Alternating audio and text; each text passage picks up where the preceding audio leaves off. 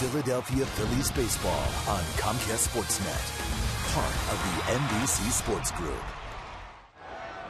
The 10-day West Coast trip started off in fine fashion. The pitching was elite as usual, and the defense was getting leather on everything. The offense hit a mid-trip low at the plate, and the defense saw its own share of bumps and bruises. Finally, last night in the desert, the offense returned to the lineup when it was needed most, and it did it in a big way, leaving only a select few still hiding their identity.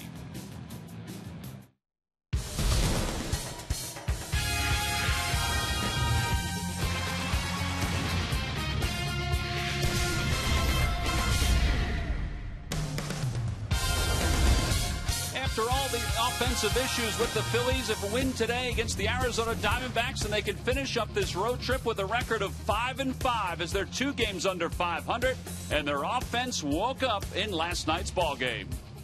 Hi, everybody. I'm Tom McCarthy along with Chris Wheeler. Today is the final day of this long road trip for the Phillies, then an off day tomorrow before they return home for 4 against the Cubs. And now the optimism for the Phillies is that they can finish up this road trip 5-5. Well, the old axiom, Tom, play 500 baseball on the road and do really, really well at home. Well, the Phillies have been way above 500 the last few years on the road. Obviously, they have some struggles going on right now, but you're right. If you could finish 5-5 on this trip with the way the offense has gone until the last couple of nights, that would really, really be good. Plus, you got a long plane ride home. You have a day off tomorrow. So anytime you can win that last game of a road trip with all that time before you play again, it's always nice. And the Phillies have gotten out of the basement. Yes, it's by percentage points over the Miami Marlins, but they're out of the basement in the National League East. All right, Cole Hamels takes the baseball today. He wasn't spectacular in his last start. As he said, he couldn't really throw strikes with all of his pitches. He wants to do that today, even though he did pitch 6 effective innings last time. Yeah, well, his location was off last time. He really couldn't throw the baseball where he wanted to. Like every other pitcher, great pitchers, their fastball sets up everything. He didn't have real good fastball command, so his other stuff wasn't as effective. But, you know, you see him throw his changeup. One thing we always tell people when they ask us about Cole Hamels, what a great athlete he is. And look at the 2 plays he made in this game. That one on that bunt. Here's another one, just kind of a little swinging bunt down the first baseline. Very cool, calm, collected. He can run the bases. He can swing the bat. Cole Hamels is a complete major league player. This is his overall record. And look what he's done, both home and on the road. There's really nothing that jumps out at you one way or the other. He's been very, very good both places. And that strikeout-walk ratio on the road, the best among all active National League starters. Cole Hamels, when he goes out to pitch, you always expect him to pitch well. And one of the real oddities is last time out, he was called for 2 balks in the same game. But no Bob Davidson, no Dan Bellino today as far as the umpiring crew goes. So it will be Cole Hamels on the mound for the Phillies this afternoon, and he'll be opposed by Trevor Cahill, who's making his 4th start in a Diamondbacks uniform. He pitched very well against the Phillies last year in his only career appearance against them. Well, Hunter Pence last night opposite way with this 2-run home run. Lance Dix followed with a 2-run home run his own. And, of course, Shane Victorino had one, a 3-homer night. Back to the Comcast Network studios when we return. Phillies baseball is brought to you by Toyota. Every new Toyota purchase comes with Toyota Care. By Coca-Cola, the official soft drink of the Phillies. By Citizens Bank, we're for homes. Talk to us today about how we can help guide you to the loan that's right for you. By Xfinity, only from Comcast, the official HD triple play provider of the Phillies. And by Independence Blue Cross. No matter where you are in life or business, we have plans that fit. Go to plansthatfit.com.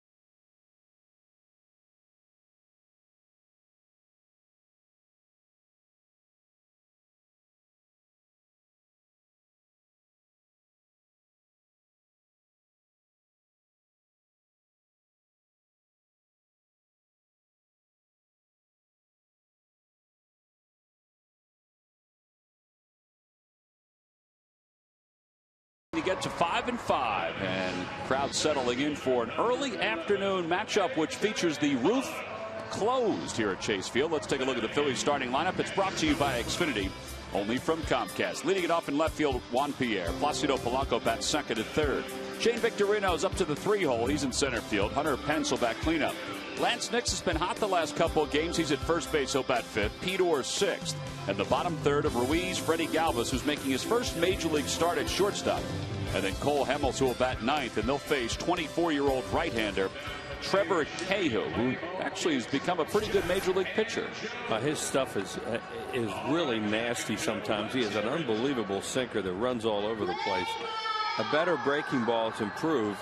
And you see right-handed hitters, they really have trouble with this guy because of all the movement. So Phillies have a lot of left-handed hitters in this lineup. Here's our scouting report on him, and we'll talk about the sinker and show it to you in a little while how much it moves all over the strike zone. He had a tremendous year 2 years ago with the A's. Well, here's Juan Pierre to lead it off for the Phillies, and we're underway as the first pitch is taken for a strike. It's 0-1.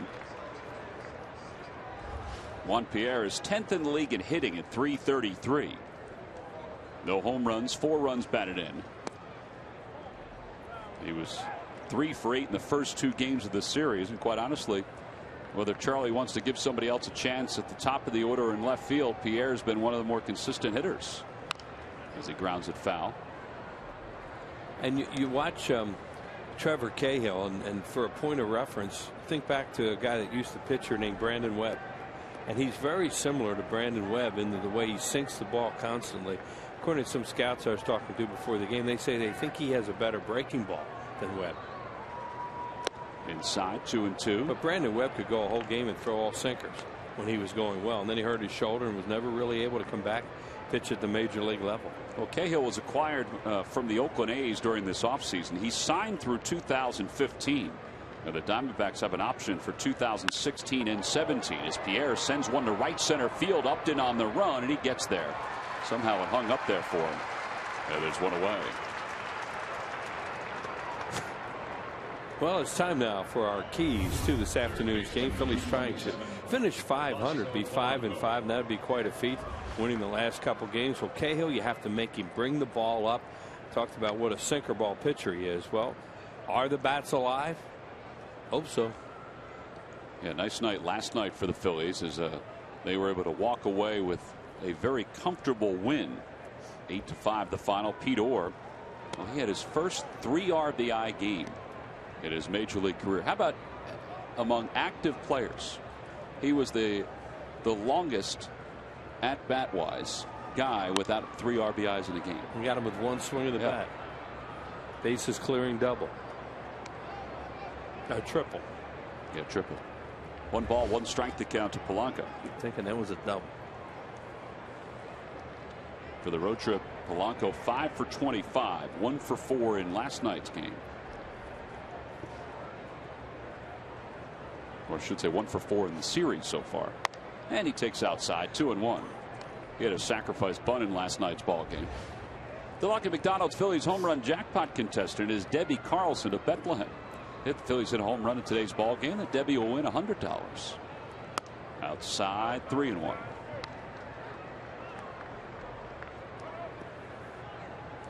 Polanco is 23 hits away from 2,000 for his career. The Phillies really need to get him going, but here's the point we're trying to make is this guy will run some deep counts. You make him bring the ball up, you're probably going to hit a lot harder than that, but right off the end of the bat it works. But hit 3-0, hit 3-1, 2-0 against Cahill, you have a chance to hurt him. His first outing in a Diamondbacks uniform, he walked 6, and that goes to your point about running some deep counts. Right.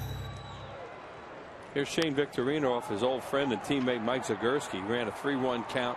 Shane is a real high ball hitter from the right side, and all 4 of his home runs this year have come right-handed. His average up to 271 with those 4 home runs. 4 home runs, tied for 5th in the National League. Matt Kemp leads the way. Victorino chops it foul. Swing left-handed. It just seems like he's jumping at everything. He's staying back a little bit better right-handed, and hitters know when they're jumping at the ball. It's just a matter of how to stop doing it. Well, he has 2 hits in the series, and both of the hits have been home runs, including the one you just saw. Well, you see him just lunge there at that first pitch. not able to stay back the way he does when he swings well left-handed.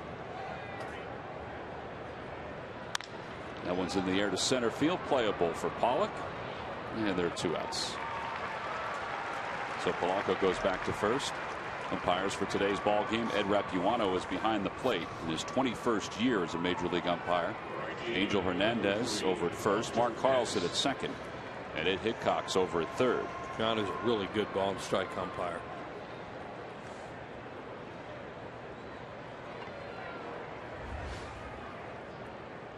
He was actually the third base umpire during the postseason when Roy Halladay threw his no-hitter for the Phillies.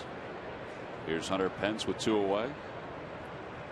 And Pence takes one low, and it goes right through the 5-hole of the catcher Henry Blanco. Here's Hunter Pence, got a pitch away from Colementor. Justin Upton way up in the air, and he's so athletic he thought he was going to catch that ball, and he almost did. So Polanco's in scoring position. We'll see how they score that. It's probably a pass ball to Blanco, and that's what they do score it. I don't think he even realized it was out of his glove. It looked like a knuckleball. Still thought he had it. He was looking around for it. See if the Phillies can strike first here against Cahill. You see the numbers. We showed that Cahill against right-handed batters. He has had tremendous success against them this year. Last outing against the Braves, he went 5 2/3. He allowed 7 runs, 4 of which were earned. Blanco's just having trouble hanging on to the ball right now. That would look like a breaking ball there, and it just folded. Yeah, it's a slider. Right off the tip of his glove.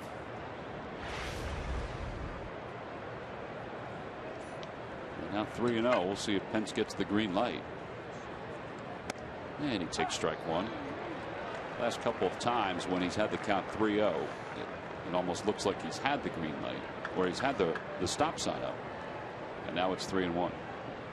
Lance Nix on deck. No, that's one of the reasons why he just had a red light there. Out in front, 3-2. Breaking ball to go to 3-2 as he really fooled him. Nix is hot swinging the bat from the left side, so you know Charlie's thinking even right there. I don't mind if if Pence would walk here. I'll get Nix up. The Phillies don't walk a whole lot. No, they've walked 1 time in this series so far. Ground ball over to third. Ooh, through the hole and into left field. Polanco's going to score, and the Phillies will strike first. Cody Ransom kind of gave up on that, thinking the shortstop Willie Bloomquist would get to it, and it went right through the middle of both of them. 1-0 Phils. Yeah, they got a real break there. That's an out. Absolutely an out. Third baseman to his left has to go. It's like a center fielder. You're supposed to go for everything. You know, and then you cut in front of the shortstop. That'll happen once in a while. But as Tom described it, watch, they're over on the line a little bit, but Ransom just, for whatever reason, just pulls up short. And that ball, that's a tough play for the shortstop in the hole. Yeah, I don't know if he would have gotten Pence at first anyway, because he may have had to leave his feet, but I think he thought his shortstop was closer to it. Well, that they were going to keep the ball in the infield that way and at least prevent the run with 2 outs. Well, now here's Lance Nix, 5 for 13 on the road. That's nice to see them get a break like that, because that's an out. They should be out of the inning, should the D-backs.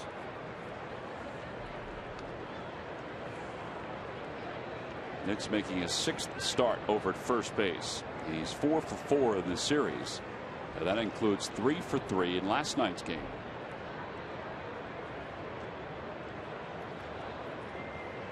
This guy likes the ball down like a lot of left-handed hitters do. And Cahill's a perfect pitcher for him to hit off. Because everything that Cahill throws for him to be effective goes down.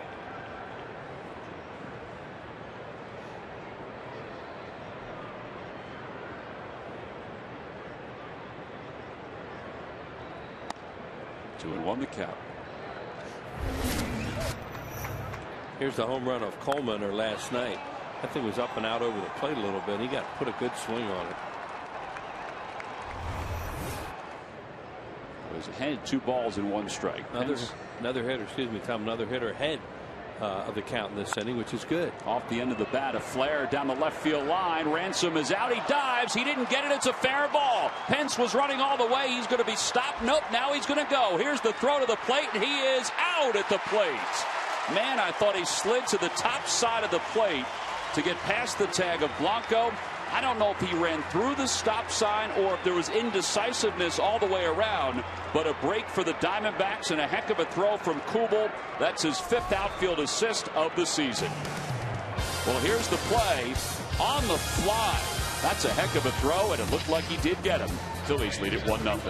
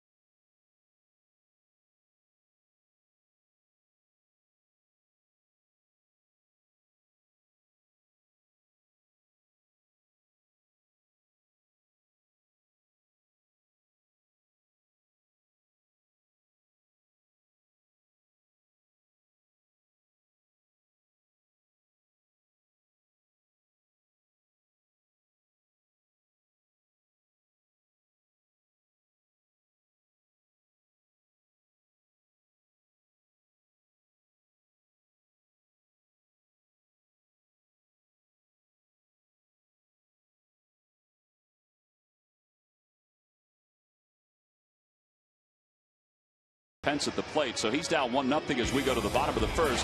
Let's take a look at his lineup. It's brought to you by Xfinity, only from Comcast. Bloomquist, Hill, and Upton, followed by Kubel, Ransom, and Goldschmidt. And the bottom third of A.J. Pollock, Henry Blanco, and Trevor Cahill. They'll face Phillies left-hander Cole Hamels. The 28-year-old is 2-1 so far this year. Cole Hamels pitching very, very well. Only 2 walks. See a little over hits per innings pitched, but walks and strikeout, tremendous ratio. And the opposition hitting .282 against him. Well, here's Willie Bloomquist to start it off, and he'll take a strike. It's 0-1. Cole did not have real good fastball command his last time out. The scouting report on him. The cutter sets up everything for him as far as outs, but his fastball, like all great pitchers, he has to be able to throw it for strikes. Bloomquist rolls it foul, and it's 0-2. Bloomquist this year hitting .226 with no homers and 1 run batted in. Does not have an at-bat against Cole for his career. Nick Polanco way over on the line towards third against his right-handed batter. Got him. Oh, he may have gotten a piece of it. Yeah, he did. Thought the tip was the glove, but it wasn't. It was the bat and the glove. So it remains 0-2. Carlos Ruiz back behind the plate to start today. Brian Schneider did a heck of a job last night with Vance Worley on the mound.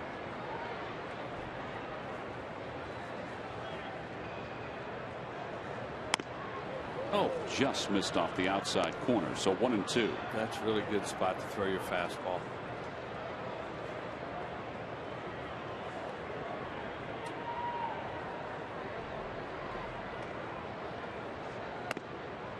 Tried to look like a cutter off the inside part of the plate. 2-2 the count. See Bloomquist's career numbers against the Phillies: 1 for 19. He's 1 for 4 in this series. And a liner to left field. That's going to be a fair ball, and it's going to go to the fence.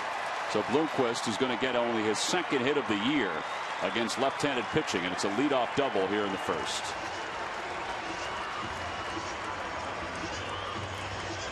Here's a play that ended the last half inning. That's a fair ball off Ransom's glove. Kubel does a great job getting to it quickly. Then that fan down there tells him to throw home, and he listened to him. Made a really good throw and a good tag by Blanco. Now Pence hesitates right there, and that's what killed him. He's trying to figure out how he didn't score easily on that play with 2 outs. And if he'd have run the whole time, he would have scored with no problem. But there had to be some hesitation somewhere, and that's where you saw it. Yeah, I guess he thought that it was a foul ball, and he just decided to do a little umpiring. Yeah, that's not a good idea. So here's Aaron Hill, 2 for 8 in the series with a runner at second. He bunts up the third base line, and it rolls foul. And it's 0-1. Polanco was playing back, so if that had stayed fair, then Bloomquist would have been at third, and Hill probably would have beaten that out for a hit. And that's Aaron Hill bunting for a base hit, but also figuring, well, even if I don't get it, I'll get him over. And that's what they were trying to do there, is get the runner to third base. Can't believe they put a bunt on there. You know, that's more or less the hitter's decision.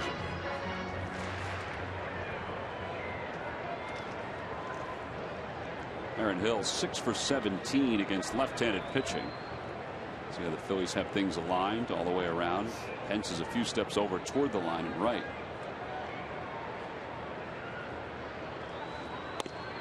And 0-2 the count to Hill.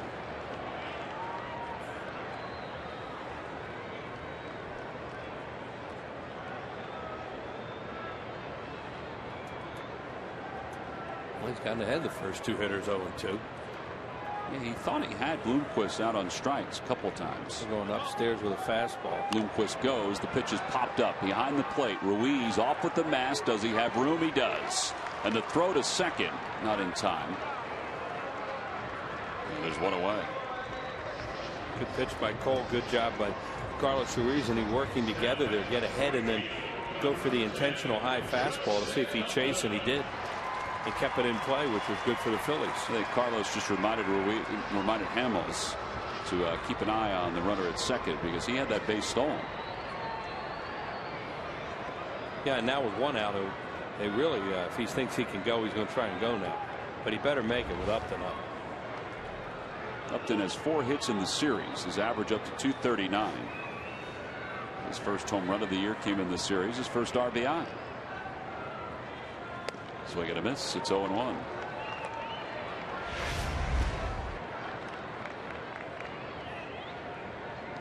Well, Bloomquist touched third and didn't touch it back.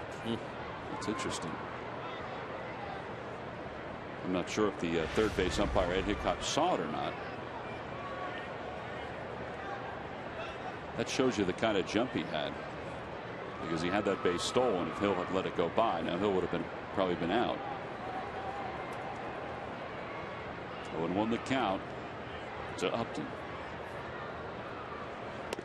Inside with a cutter. 1 ball and 1 strike.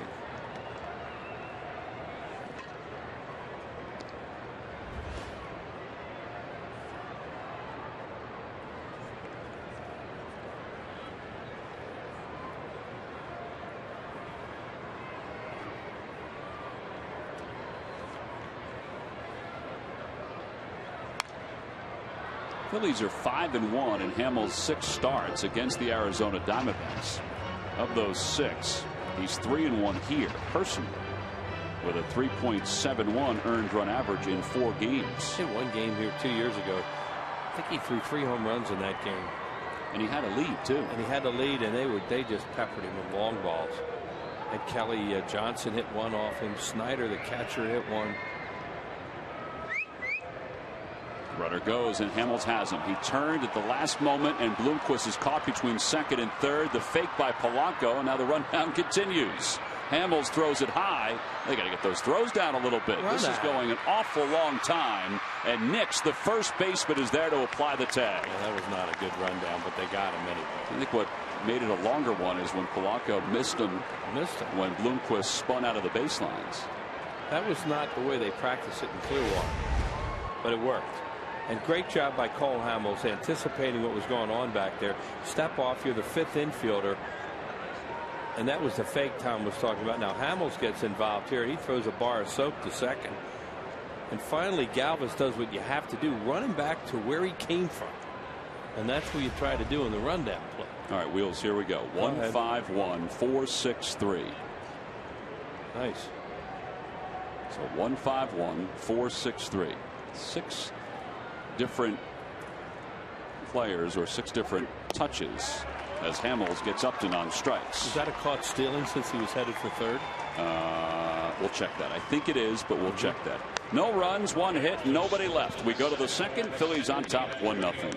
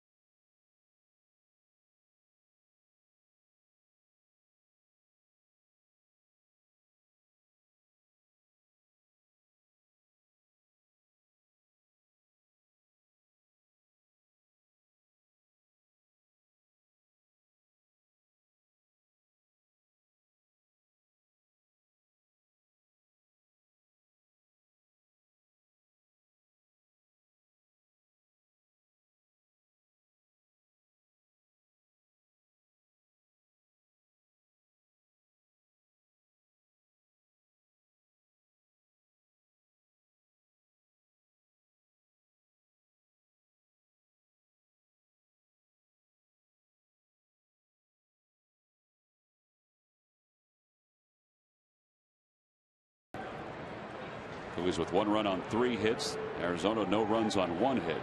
It'll be Pete Orr, Carlos Ruiz, Freddie Galvis.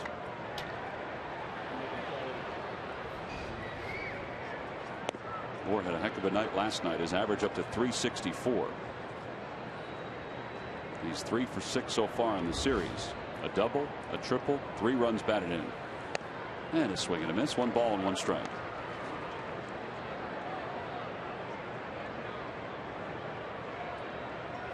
The official scorer shall charge a runner as caught stealing. If 1, he tries to steal. Okay. So that was a caught stealing. See, he's trying to steal there, right? He was trying to steal. No, I'm just reading the rule book. He's picked off a base and tries to advance. He wasn't picked off. He was trying to steal third base. Correct.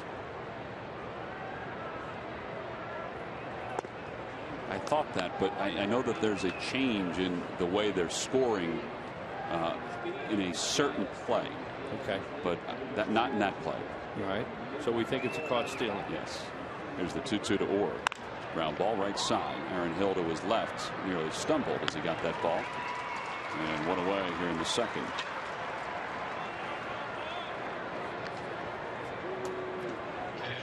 So with 1 out, here's Carlos Ruiz. Follow the Phillies with the MLB.com at-bat 12 app for your iPhone, iPad, Android, and Windows Mobile. Get live audio, pitch tracking, video highlights, and more. Text at-bat to 31826 or visit Phillies.com for details. Carlos just 1 hit in the series, 1 hit in 5 at-bats. His numbers are amazing against the Diamondbacks, though, particularly over his last dozen games. Hitting .457 here at Chase Field. Swing and a miss, 1 ball and 1 strike.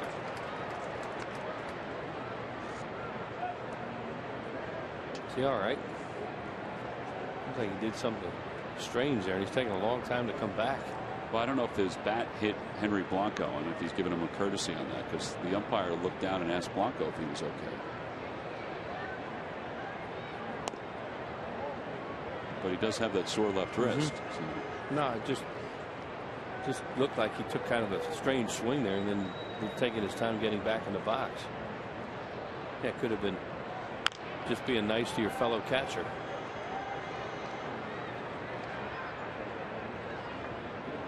To the count to Ruiz. I guess since Ryan Roberts is not playing again today, then Blanco will be the tap man for the fans to cheer for. There's Ryan Roberts. And Ruiz lines it to left field. And there's a 1-out single and the 4th hit of the day for the Phillies.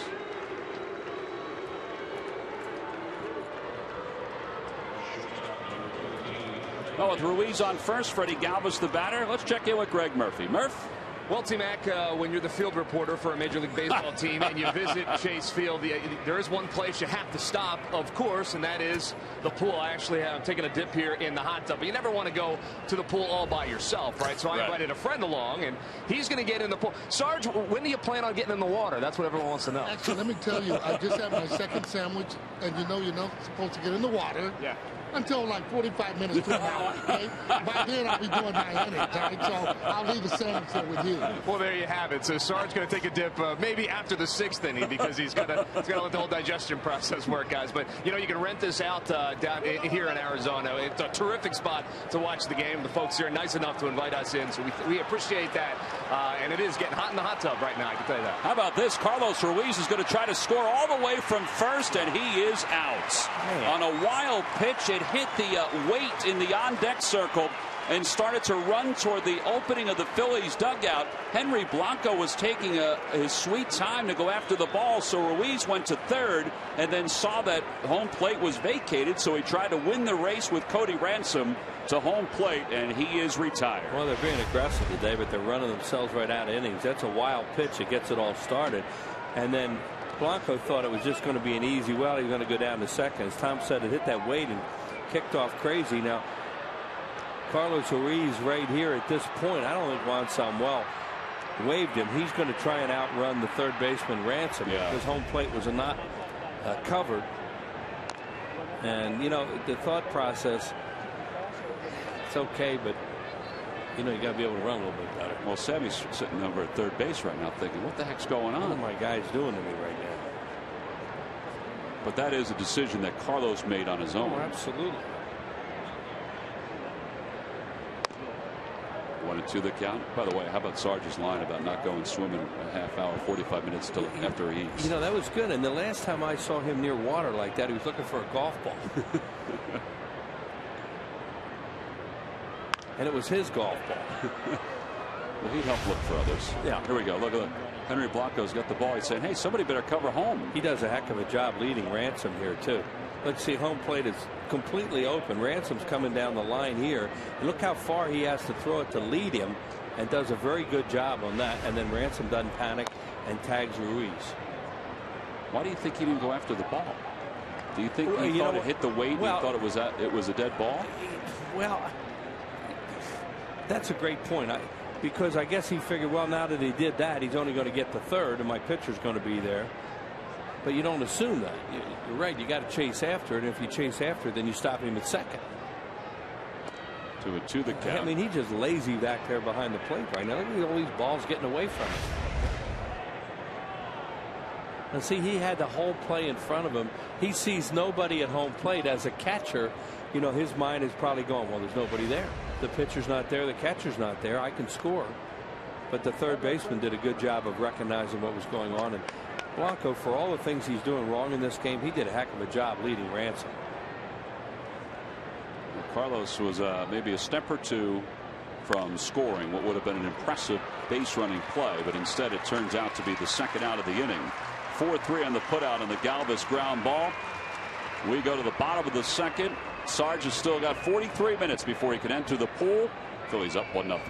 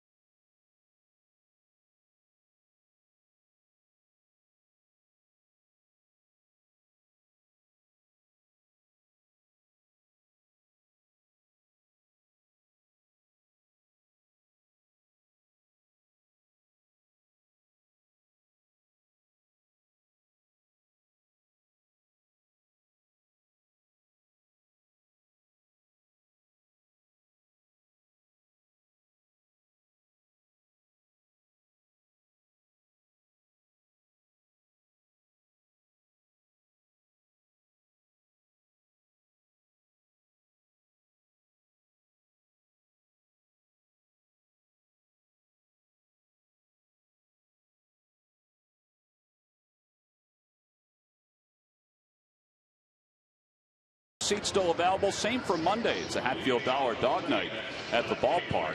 Go to Phillies.com to purchase your tickets for Friday and Monday. Don't forget also, if you have tickets for Sunday's game, it is the Fanatic's birthday. That's brought to you by Citizens Bank. And the Fanatic back on April 25th, 1978 was unveiled to the crowd. Now here's Blanco. He figured, all right, that's one. And now it starts to bounce away. And, well, he picked it up right there. And he still figures that Ruiz is going to stop at third at the worst. And then the one good thing he does on the play is the way he led Ransom. That was outstanding. And unfortunately, that's what got the Phillies. Or Carlos Ruiz would have pulled off a miracle. It would have been a miracle. Oh, yeah. There's Jason Kubel, who's homered in the first two games. And he takes outside. It's 1-0. So they have been aggressive on the bases, but not smart in these first couple innings. Kubel's hit in 8 consecutive games. He's reached base safely in the last 12. And he lines that one to right field. It's deep, and Pence goes back to make the catch. It was a sinking line drive, and it made it an easier play for Pence. 1 out. He got in on him. Really kind of jammed him or jammed himself there, and that ball didn't carry. Roof is closed, but it'll still carry here.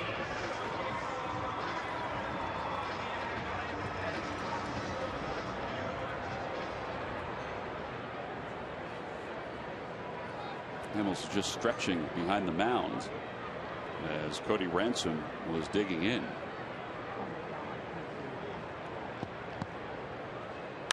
Ransom swings at the first pitch. Shallow right field. Orr is out. He thought he should give way to Pence. Pence staggered for a moment, but is there to make the catch. And there are 2 outs. And he's right. He should give way. But you got a lot of guys that don't play together. Right. I think he thought he heard something, but Pence was still coming in. Maybe he did say something. Well, it's hard to communicate on some plays when you don't play together a whole lot.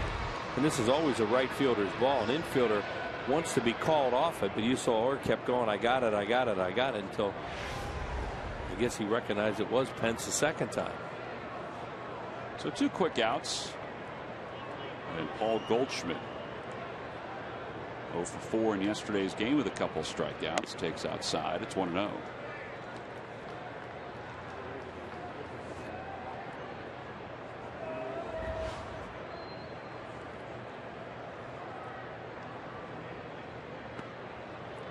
Waved to the changeup.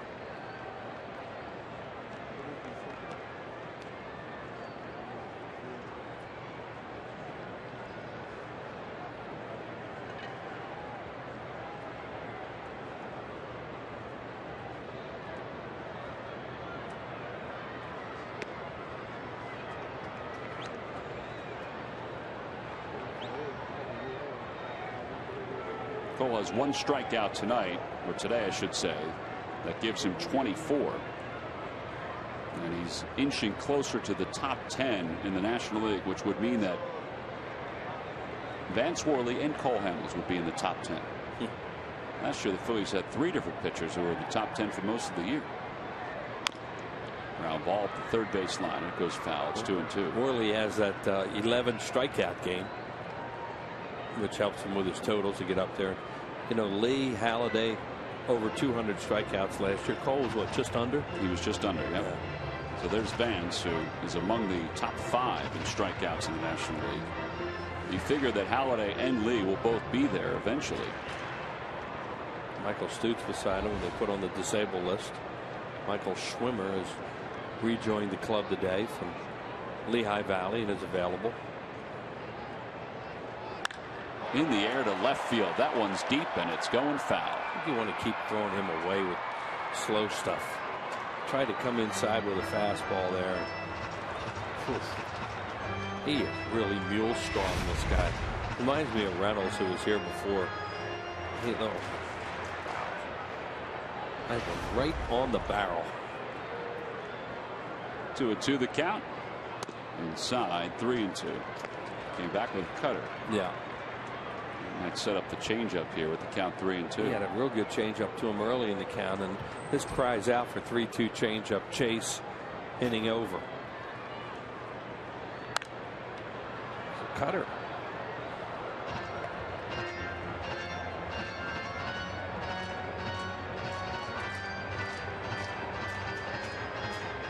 Now you're going to get your changeup, right? I would think so. I mean, you have him thinking inside so much. Here we go. And it is a changeup. Swung on and missed. And it's a 1-2-3 second inning for Hamels. 2 strikeouts through 2 for Hamels. He has only allowed 1 base runner. We go to the third. Hamels' changeup is as good as ever. And the Phillies lead it 1-0.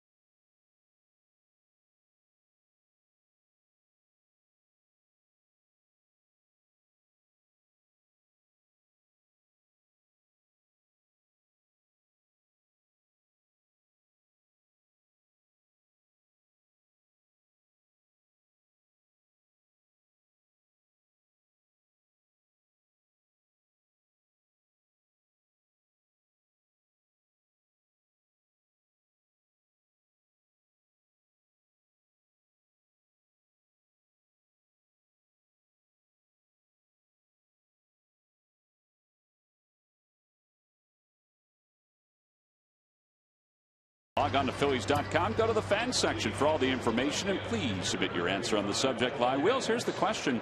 Which player had the first hit and home run in Diamondbacks history? So it was one and the same. In other words, it was a hit and a home run? No, it was not. So it's two different hits. I had no idea on either one. We'll find out if you really do have an idea. Well, the answer's revealed in the 7th. The fans will know, but I'll need a hint. And I have one ready for you. Okay. Cole Hamels leads off the top of the 3rd. Phillies up 1-0. Hamels a lifetime 163 hitter. This year he's 2 for 6. He launches that one to center field. Pollock goes back and makes the catch. Later on in Sports Night, get all the highlights of this ball game, plus a breakdown of the Flyers Eastern Conference playoff matchup and the latest on the Sixers as they tip off against the Bucks and prepare for the postseason. Get all the news Philly fans need to know on Sports Night tonight at 6 and 11, only on Comcast Sportsnet. Flyers are still waiting for their opponent for the next round of the NHL playoffs. Some first round playoffs still have to be decided. 0-1 the count to Pierre.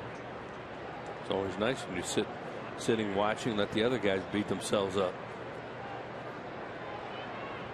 Pierre shows bunt 1-1. Well, the Panthers have won, but the Rangers are still playing, and the Ottawa Senators. I think I read today that Panthers and New Jersey have a 7th game. I could be wrong. There's a bunt up the first base line. Well, don't take my word for it, but I thought I read that today that New Jersey won last night, forcing a 7th game. You know, you could be right, Wiz. A chance, but I wouldn't go all that. Wouldn't be that. That is correct, Wheels. I misspoke. They won in overtime. I just want to keep the hockey straight here now.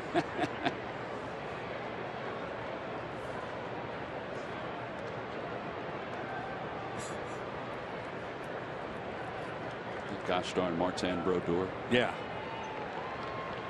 Up high, 2-2 to Pierre. Well, I think the article I read, they were talking about all the game 7s there are right now, which Boston and Washington evidently have one too. Yeah, they're going to play tonight at 7:30 Eastern time. Right.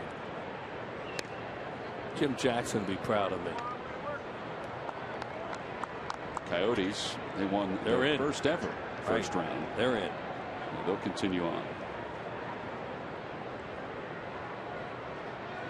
Pierre slaps at it up the third base line. Ransom charges. Pierre runs well, and Ransom just gets him.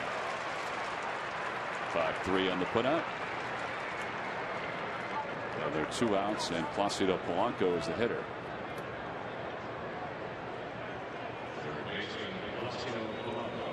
The Phillies have had their chances to add to their lead against Trevor Cahill. Yeah, as we mentioned, they've run the bases aggressively, but not wisely.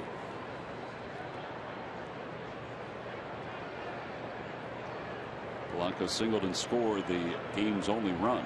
That was in the first.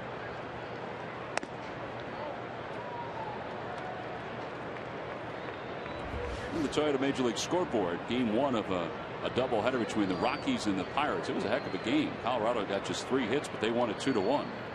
James McDonald had a no-hitter into the 7th inning in that game for the Pirates. Troy Tulowitzki got the first hit. But Pedro Alvarez tied it up at 1 late for Pittsburgh. And then the Rockies won it on the base hit. And they have a scheduled doubleheader today. You know that new rule that you're allowed to have a 26th player? I didn't know that. Didn't know that until Bob Nightingale of USA Today told us. Yeah, I read it today. If you have a normal, in other words, not a day-night doubleheader. Correct. You may have a 26th player available for that doubleheader. Here's the 3-0 to Polanco, taking all the way. Ball 4. So the first walk issued by Cahill, only the second walk the Phillies have drawn in this series. Must have been something in the new basic agreement. I think the big thing is that there's no maneuvering if you need an extra pitcher or not from game to game. Yeah, I mean, you would think most teams, to take advantage of that rule, would have a pitcher available as opposed to a position player or an extra man. Right. Here's Victorino, who flied to center his first time up. And he takes a strike.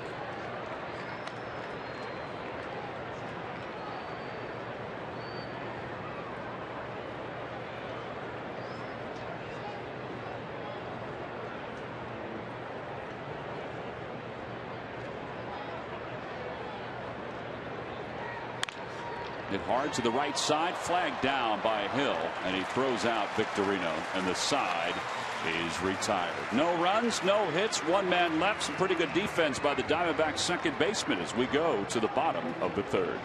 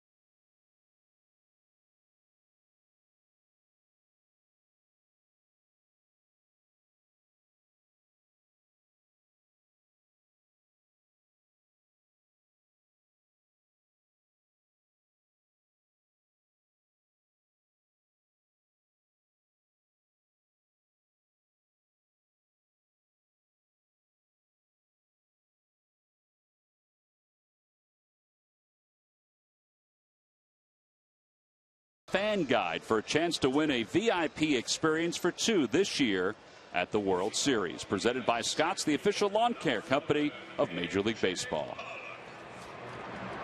Bottom of the third, it's 1-0. Wheels, we found the new rule, the new collective bargaining rule. Yeah. You can actually have the 26th player in a day-night doubleheader as long as the day-night doubleheader is scheduled for 48 hours. Within 48 hours. Right. So that it was a little ambiguous. So that's great. Thanks. Now we know what that rule is. So if you schedule your day-night doubleheader 2 months from now, you can't do it. Right. That's what they're saying. A.J. Pollock will lead it off, hitting under 100. He's 1 for 2 in the series. He picked up his first major league hit in the series. You learn something every day, don't you? As long as you're open-minded. Yep.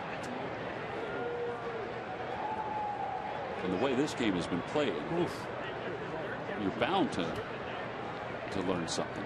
Some goofy stuff in this game today. 0-2 the count to Pollock.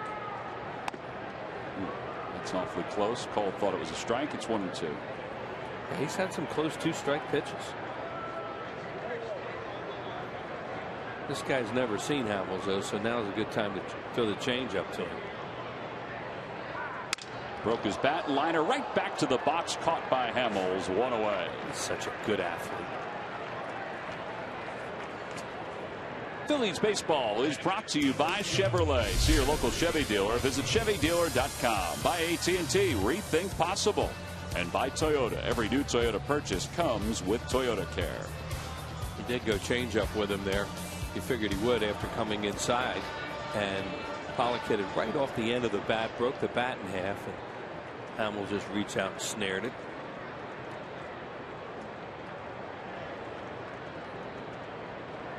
There's Blanco, who waves at a changeup, and it's 0-1. One of the great things about Cole's changeup, it can go down and away, or it can break over almost like a curveball. Yeah, and that really fools a hitter because you expect a changeup from a left-hander to fade.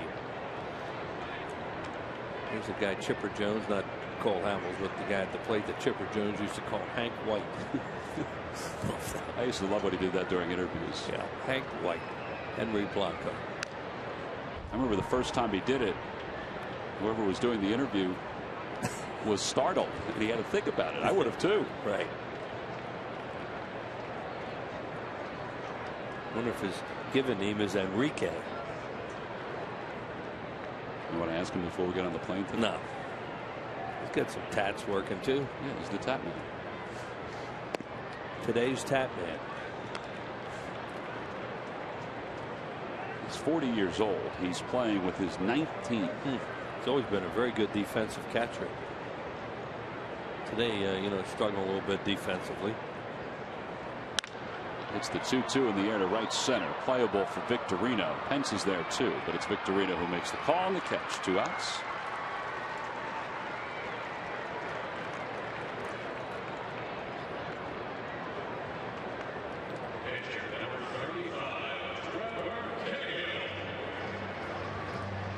So 2 away. Here's Trevor Cahill. 1 for 17 in his career as a hitter over from the American League. Watched him take batting practice yesterday, and he kind of has an inside out swing. Tries to poke everything into right field. Probably called a late swing, a pitcher's swing. They were joking with him around the cage about inside outing the ball. Well, look where his front foot is, and he's way off the plate, and they're unlikely to pull balls, these guys, but every once in a while they will. But that front foot is exiting in a hurry. Here's the 1-1 pitch. Swing and a miss.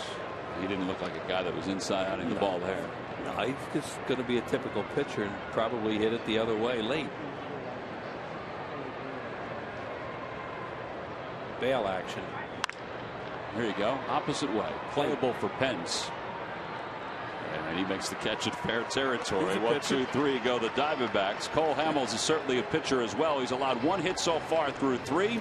We go to the 4th, and that guy right there will lead things off for the Phils.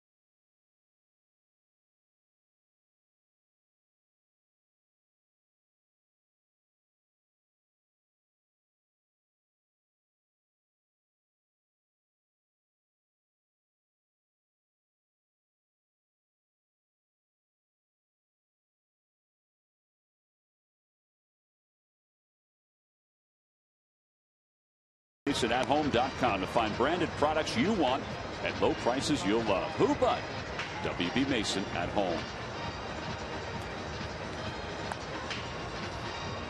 Now we go to the top of the 4th. It's 1-0 Phillies. 1 run on 4 hits. Arizona no runs, 1 hit. No errors so far. Cole Hamels has been pretty good. Seen some strange plays. See that pull out there a couple innings ago.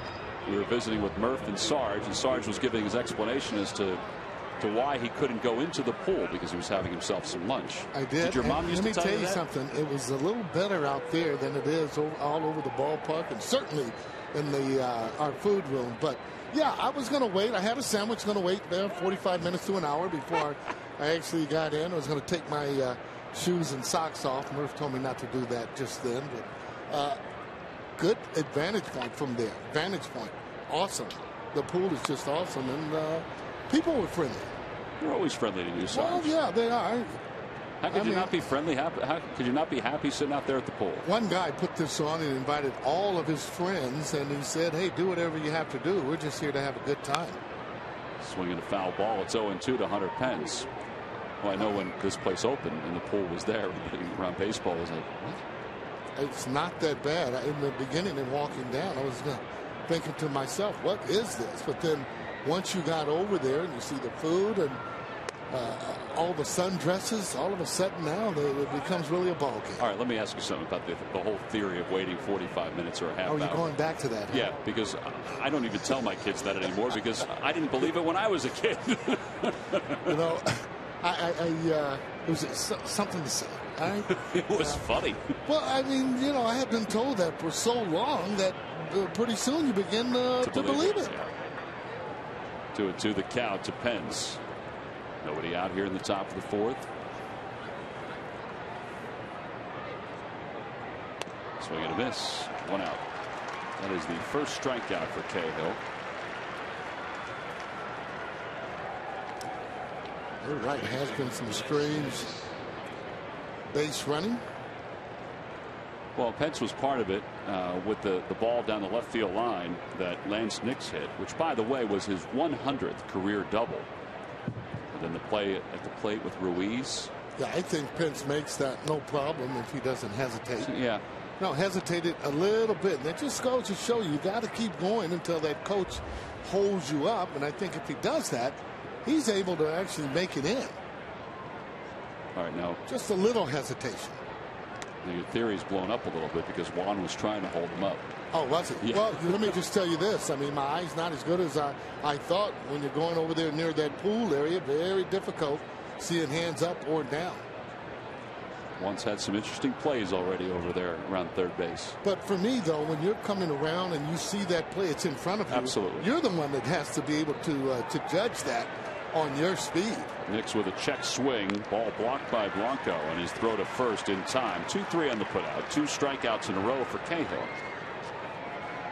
Now he's gone to more off-speed pitches. Henry Blanco, I should say, backup catcher, has been that for a pretty long time. Take a look at it and see how he blocks it. See, he didn't even try and catch it. He just went down, breaking ball in the dirt, just to block it. This guy's thrown over 41% of base stealers throughout his career, which is pretty good. Well, they always say that what you're trying to strive for as a catcher statistically is 33%. So to be over 33 and be around 40, oof. Here's the 0-1 to Orr. Chops it foul. It's 0-2.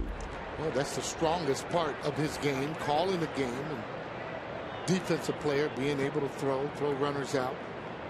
He's got a quick release. It's one of the reasons he's able to have that percentage.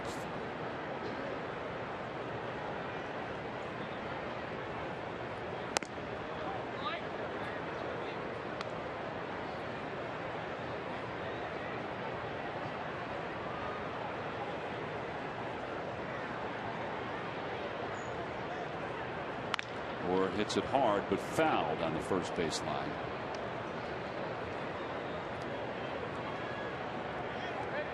We're getting a little bit of a chance to play. On this team, you hit, you play. Big hit, big triple last night for him. Looking at Charlie, Pete McCannon. That one's off the end of the bat. It skips off the mound. Bloomquist to his left throws out Orr, and it's a 1-2-3 inning for Trevor Cahill. It's his first of the day. We've played 3.5 here in Arizona. Final game of this 3-game series between the Phils and the D-backs.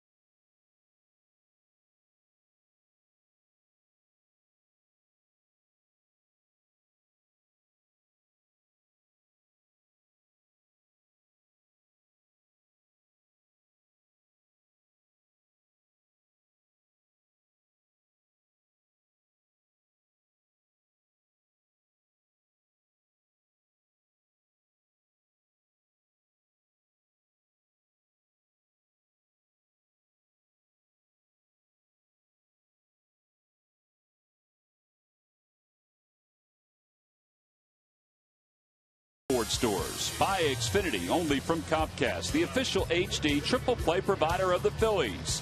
And by Thomas Jefferson University Hospital. Call 1-800-JEFF now for an appointment. Well, the roof is closed here this afternoon. It's pretty comfortable outside. They expected the temperatures to be in the low 90s. There is a threat of rain later on today, and tomorrow there's a threat of rain and hail in this area. So maybe that's one of the reasons why, because of the rain, that they decided to keep the roof closed. Willie Bloomquist swings over the changeup from Hamels to start the fourth. Cole has allowed just one hit so far. It was to Bloomquist to begin the first. Yeah, pitchers would rather have that roof closed because the ball doesn't travel as far. In the air to center field, Victorino is there. 1 out. When you have it open, that ball seems to carry out of the ballpark a little bit more. It does in Milwaukee Stadium. I remember when the Diamondbacks were in the World Series, when they beat the Yankees. That was back in 2001 when Kurt Schilling and Randy Johnson were both pitching here. There were a lot of stories leading up to those games, how the two of them both wanted the roof closed, but Major League Baseball wanted the elements to be basically the elements, and they wanted it open.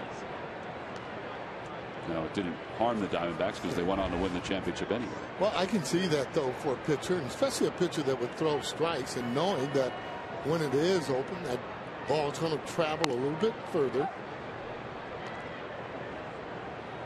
Just looking for an advantage. Sometimes they'll open up the panels in Milwaukee, here, even when the roof is closed, but they've decided not to do that today. You see the World Championship logo for the Diamondbacks back in 2001.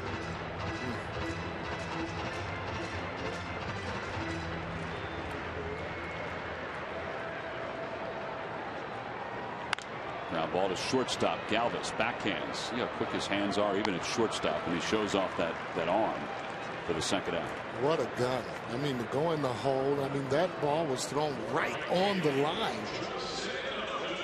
He's got a lot of confidence. Check his technique out as he actually backhands it, plants, and then guns the ball.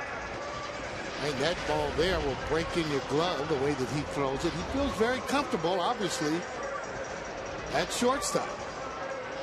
523 games at shortstop. Played one game at third. See his fielding percentage, .971, and you figure that's going to get even better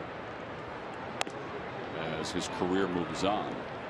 Yeah, not only that, you're playing on a lot better fields, and when you are, it makes it easier for the guys that really can read the ground ball, be able to get it over to first base. 1 ball, no strikes, the count to Justin Upton. There's a fastball for a strike, 1-1.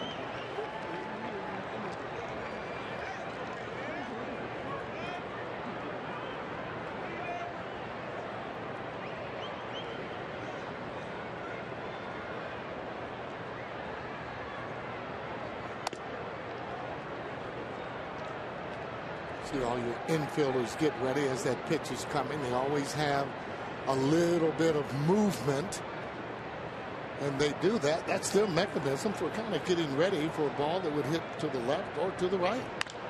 And there you go. That one is hit just to the right of Polanco, and he floats the throw over. 5-3 on the putout. So a fly ball and a couple of ground balls to the left side of the infield. Galvis and Polanco. We go to the top of the 5th. Fills up 1.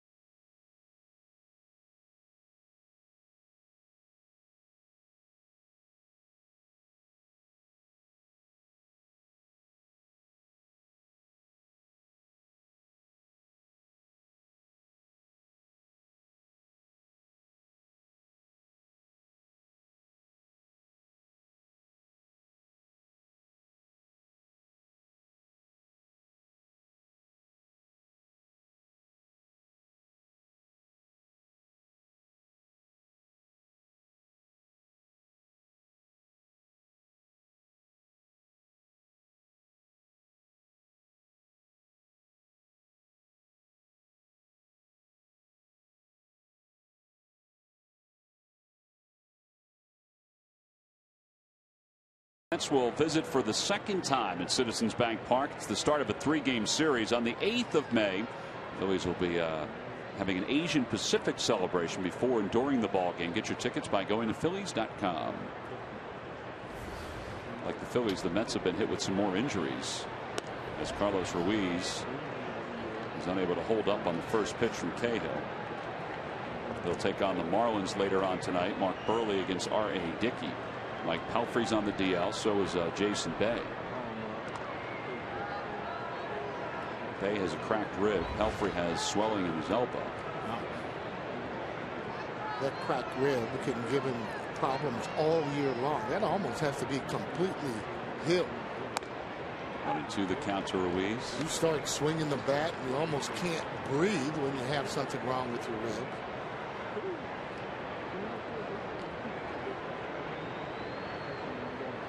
Ruiz lines it to left field. Kubel goes back and it sinks over.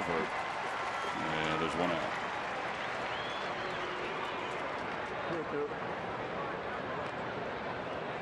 And that'll bring Freddie Galvis to the plate.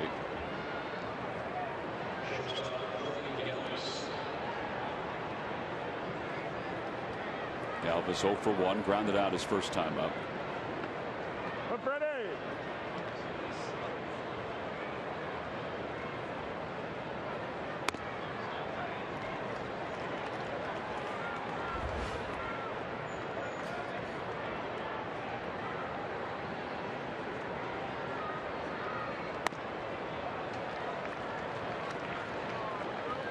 Pretty good slider. It's another pitcher I think offensively they should be able to handle. Doesn't throw extremely hard and around the plate with his off-speed pitches. Well, that sinker is kind of a game changer for him when it's on. I just feel it's always, I mean, if the pitcher's intimidating, a little harder to hit that pitcher. It's not intimidating, even with good stuff. You know, you're able to have pretty good swings.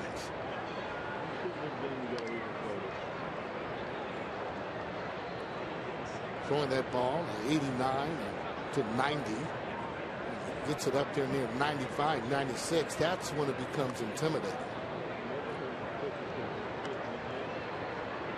Well, back a couple of years ago in 2010, he won 18 games. He had an earned run average of 2.97, which was 4th in the American League. Galvis hits it in the air to center field. That's pretty well hit, but playable for Pollock. And there are 2 outs. Oh, they play a deep outfield here. This ballpark, and for good reason. We talked about it. The ball has a tendency to carry as he hits that ball all the way to the warning track. Straight away center field. Hamels hit one out there his first time up. He's 0 for 1.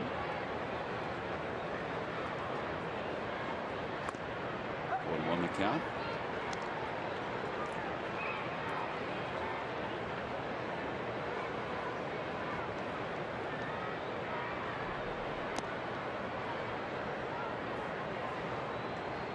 Well, all these pitchers, they really believe they can hit. I don't like, even though Cole's his setup, you know, looking for his pitch. Pitcher's pitch. That's a tough pitch for anybody. That's that sinker, though, that you're talking about, where the ball is in a good spot. And a strikeout for Trevor Cahill, and he's retired 7 in a row. We go to the bottom of the 5th. Fills up 1-0.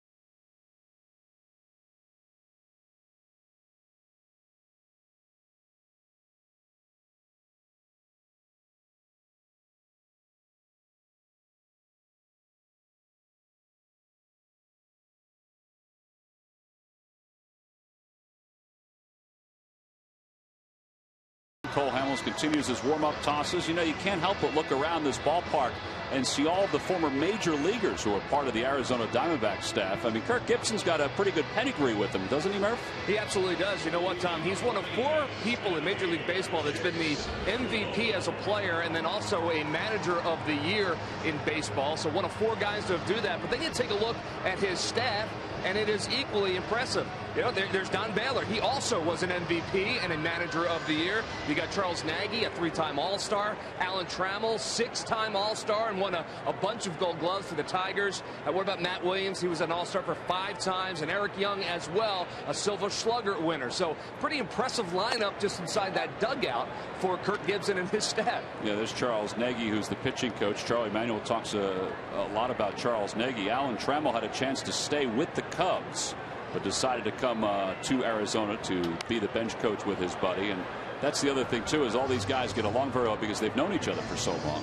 Yeah, it certainly does help, and I'm sure they have a healthy dose of respect for each other, both as players and as baseball men, because they certainly do know the game. And, you know, it's impressive to look down the list of, you know, how many times these guys have been in an all-star game.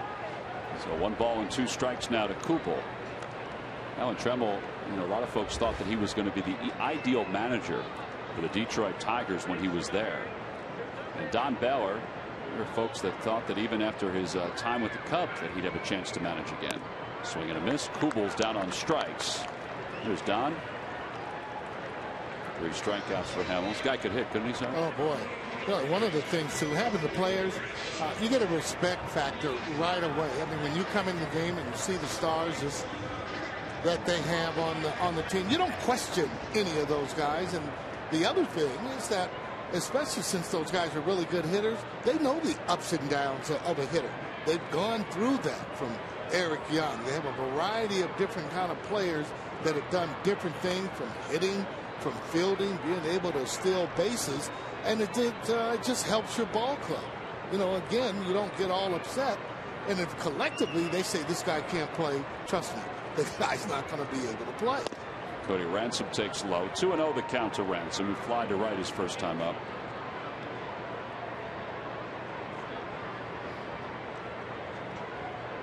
You know, when you're looking too at a Matt Williams and they're coming in and you're able to see them, you're looking at, you know, that bubblegum card. That's where you get that respect. And some of the other guys, maybe that aren't all-star players, nice play there by Nix, you get the respect factor like a Jim Leland from paying your dues and have done it before. You'll get that instant respect from from your players. Well, I think a lot of folks always think that guys who've had illustrious playing careers won't always want to be managers or coaches. You know, sometimes it's guys who barely scratch the surface who become the better coaches and managers, but I guess that's not the case here in Arizona. Here's Paul Goldschmidt, who struck out his first time up, and he takes a strike.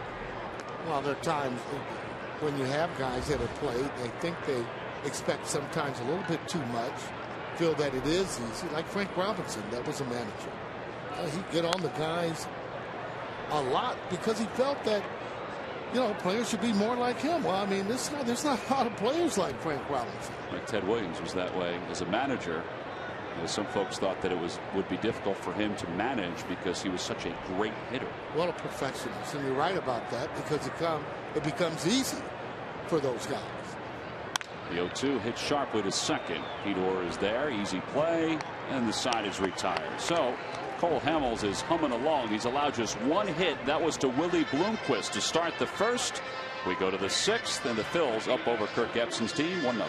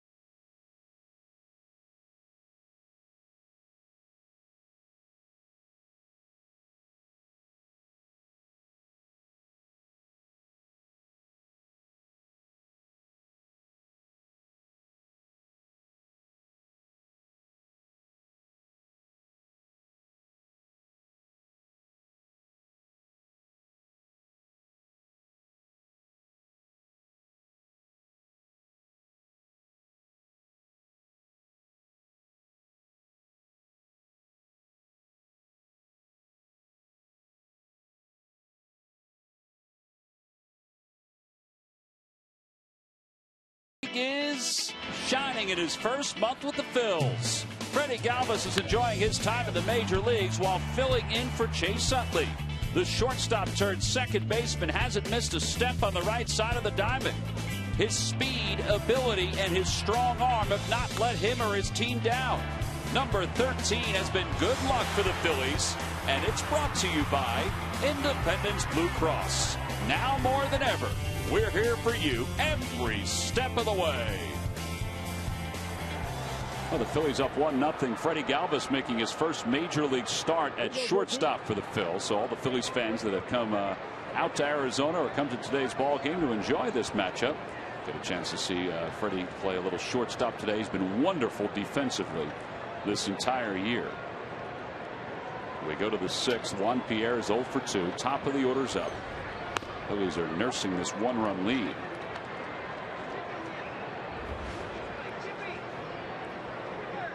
Pierre 3 for 10 in the series. These innings that you'd like to try and get a few more runs. Well, there you go. That might be an extra base hit. Kubel got to it quickly. Pierre puts the brakes on. Well, he's got a really good arm. I didn't realize it was as good as it is. And got to the ball quick, and there's what I'm talking about. You don't need that coach. That plays right in front of you, so you determine whether or not you're going to go to second base. And he held up, and for good reason. Now watch as he comes around. He's coming around hard now. It's right there in front of him, so he gets back. Go around hard just in case there's a little bobble or whatever. That double starts from home plate. All right, now the Phillies looking to build this on this one-run lead. So the top of the order hopefully can manufacture a run here. Hit and run every now and then may not be too bad. I'd like to hit and run when you're ahead. I just do. You keep your club aggressive. You got a pretty good base stealer and Juan Pierre, even though he was thrown out. You know, when you're swinging, that catcher has to stay back. Can't really grab that ball as quick as he would like.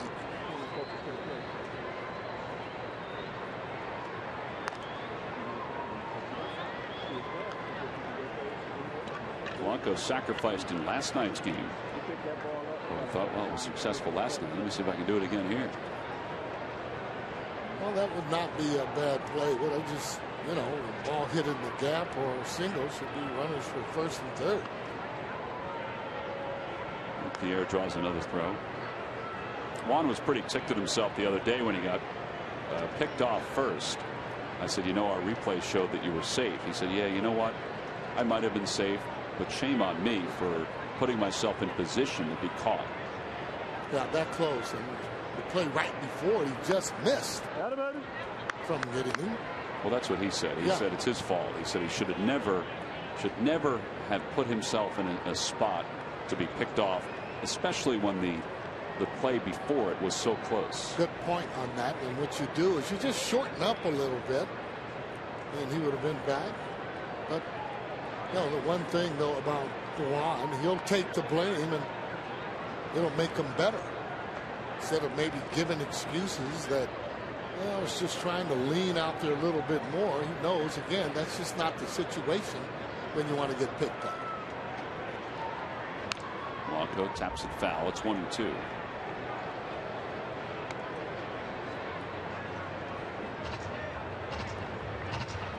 And the good base stealers, and he's been a good one over the years, they try and steal and guess on that breaking ball if they can. To be able to steal on a pitch that's a little bit slower coming to the plate as opposed to the fast one.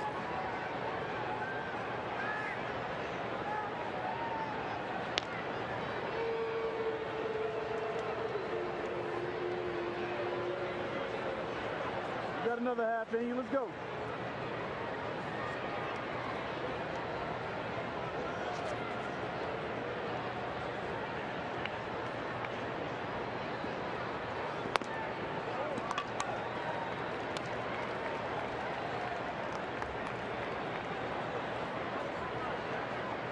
Good running count, 2-2. Usually 3-2. Runner like Juan Pierre would be automatic 3-2. Well, he doesn't go here. The ball grounded foul. There remains 2 balls and 2 strikes.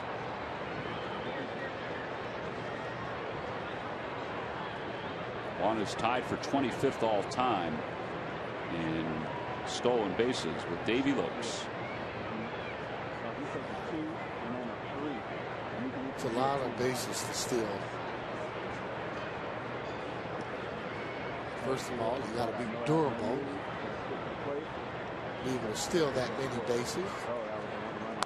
Outside, 3-2. So you think he's going here?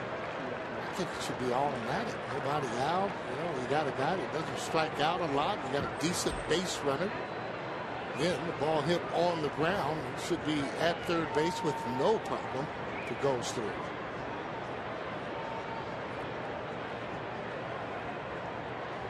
Three and two the count. The air goes.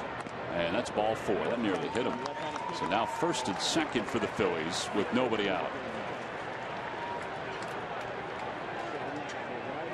Now a page from the official playbook of good citizenship, brought to you by Citizens Bank. Make an impact in a child's life by becoming a mentor. Coach Little League, become a tutor, or be a community volunteer. A small influence can make a huge difference for a child. Good banking never takes a day off. Citizens Bank is open all week, including Sundays. Good banking is good citizenship. Charles Nagy's going out to the mound to talk to Trevor Cahill. Runners on first and second. Shane Victorino's catching up with Ed Rapuano, the home plate umpire. I got to tell you, this would be a definitely bunting situation for me. Trying to get a couple of more runs. You know, we've seen Victorino there from that left side has a tendency to really hit those soft kind of fly balls. From the right side, however, a little bit different. He's got more power from that right side. But this would be a good situation to bunt, especially with him from that left side. He's got that speed to get to first base, putting pressure on that third baseman. But you got to make sure he feels that ball. Well, Breslow's warming up at the pen, so you have no problems with a number 3 hitter doing it, particularly in a 1-0 game. Well, and particularly with the way that the lineup has been shuffled around, the way that Charlie's been doing it. So this is not your typical third hitter. Well, Victorino doesn't square. He takes a strike, and it's 0-1. I mean, Chase Utley up there and swinging the way that he's capable? Of course not. You know, you're going to go on and let him swing. And not only that, he has a tendency to pull the ball a little bit more than Victorino.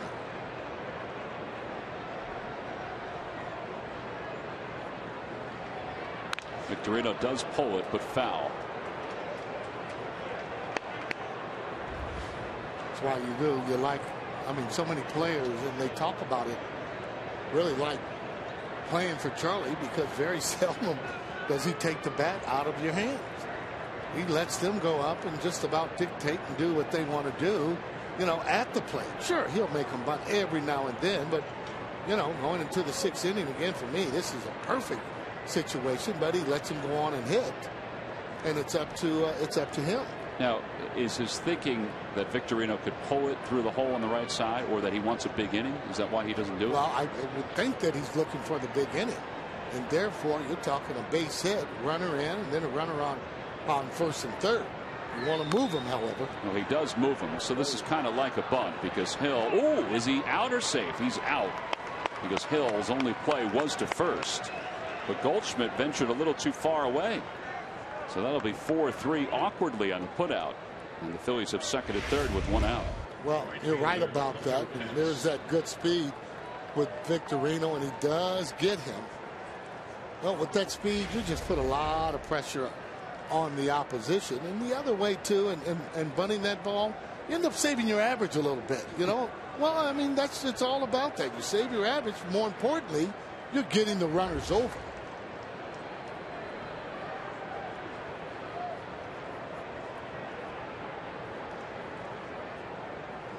Hunter Pence, a wave and a miss. Well, I just want to tell you that you sounded exactly like a number 3 or a number 4 or number 5 hitter right then. Well, I mean, I didn't bunt a lot, but there were times when you had to, you know, you had to bunt.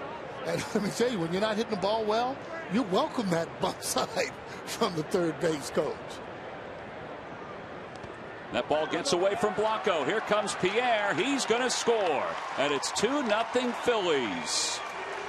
That was a ball in the dirt. Blanco could not keep it around the plate. And you got great speed at third. And that'll be a wild pitch charged to Trevor Cahill. That's his second of the year. Anticipating that ball going to be in the dirt. Didn't go very far, but Blanco knew he had no chance. That's why he didn't throw it. Take a look at it. That's that hard sinker.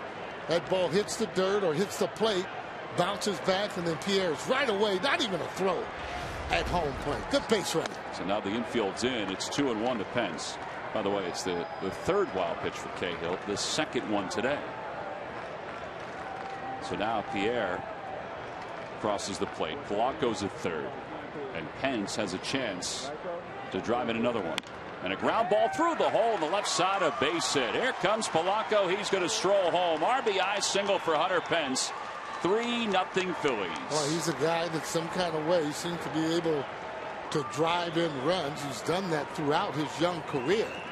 And that's how you end up driving in 100 runs, by doing just that, getting that runner in from third base. Now, how about this in the first inning as it goes right through the left side? No, not great mechanics, but hit right in the right spot. A breaking ball. Give him credit as he does the same thing. Now, that's hitting as he almost one-hands that ball going into left field. Saw that ball breaking away, had that mind to really kind of reach out to drive it in the home. Well, he's the last hitter for Trevor Cahill. His afternoon is complete. He's allowed 3 runs so far. Pence's responsibility over at first. We've got a pitching change. It's brought to you by AT&T. It's an AT&T call to the bullpen here in the 6th.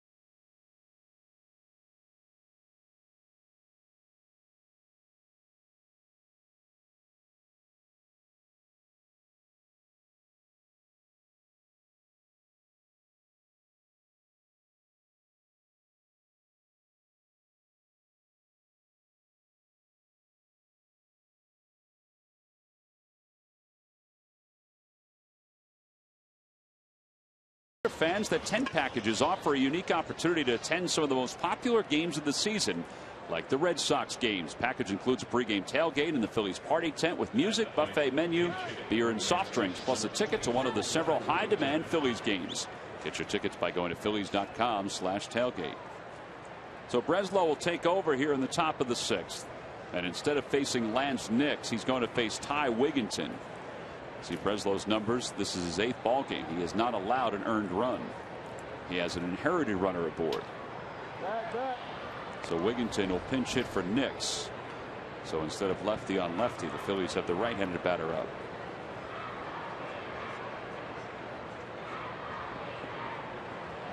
I kind of like that move and being able to continue to give Ty Wigginton some at-bats against these type of pitchers. Well, he hits well here, and it continues, and he extends his hitting streak to 11 consecutive games with that pinch base hit.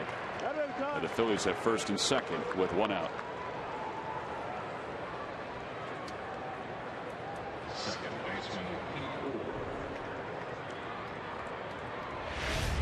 Let's check this out, see where the location is on that. Stays right on it. Not a bad pitch at all, but this guy is just so strong that he's able to hit those line drives. Well, Trevor Cahill, his line is not complete just yet because Pence, who's at second, is his responsibility.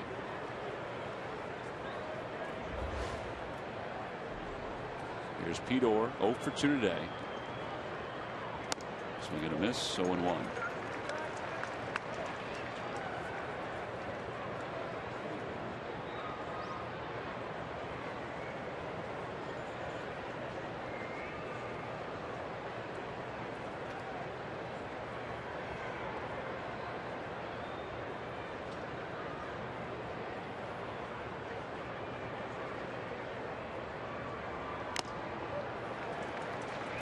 Some late movement on that pitch, and it's foul tipped by Orr.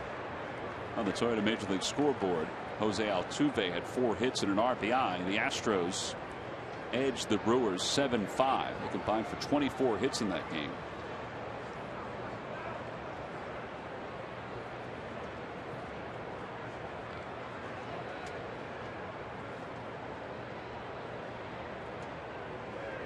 Outside, 1-2.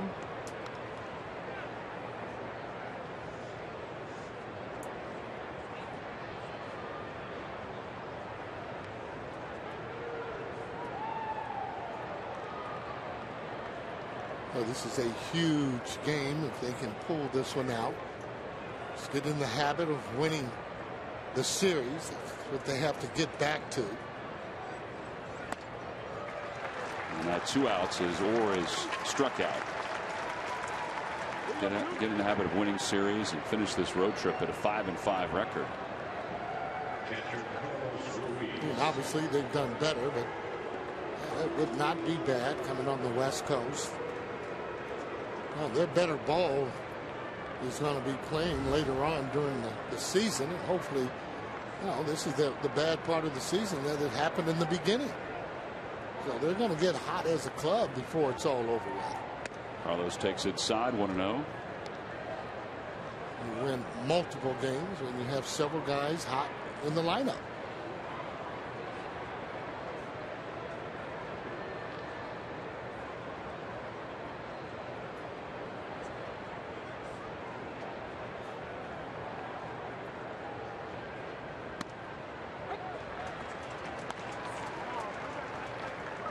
Phillies have scored 2. They'd love to get another one with Pence over at second. 2 outs here in the 6th. It's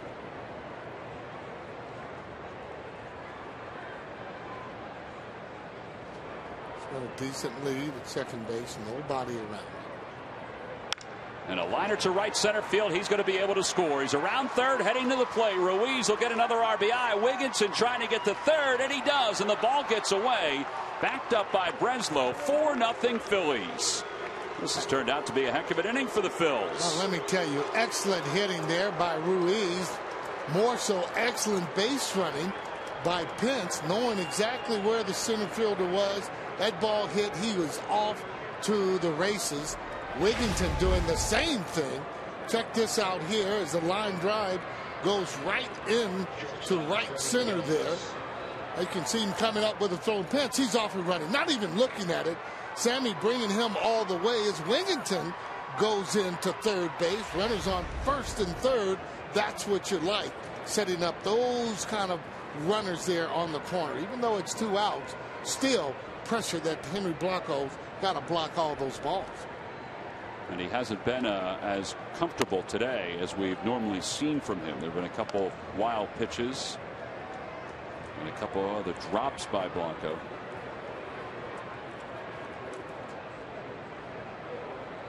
Well, the 4 runs are charged to the line of Cahill, whose line is complete now. And it's 2-0 to Galvis.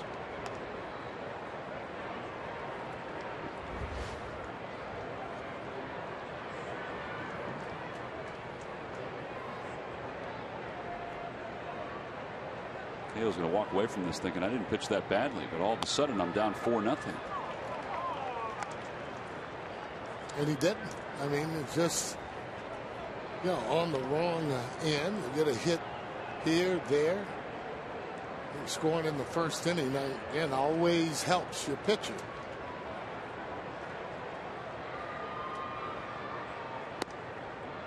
Three and one now to Galvis.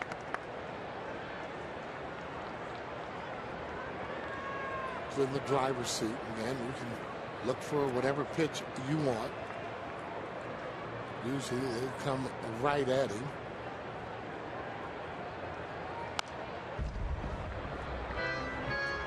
he might have been a little early on that. He had a good swing, and you can tell because he fouled that ball straight back.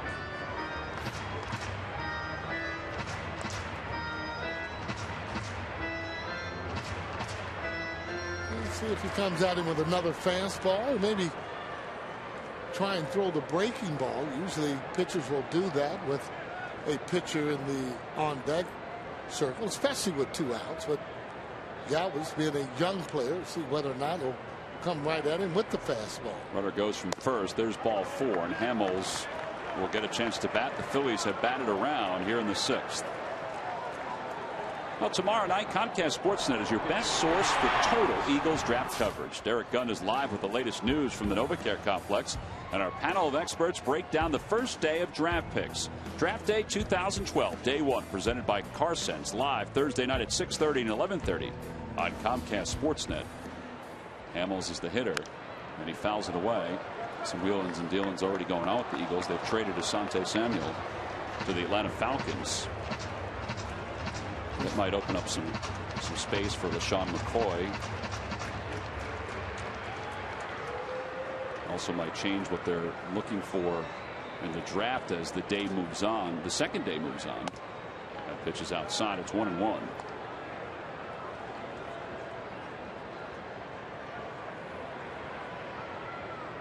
That might be a little old school Troy Vincent jersey right there, Sarge. Bases are loaded for Hamels. 1 ball, 1 strike. 2-1. And pressure's always on the pitcher, I feel. With the bases loaded, he's the one that has to throw the strike, and a quality strike.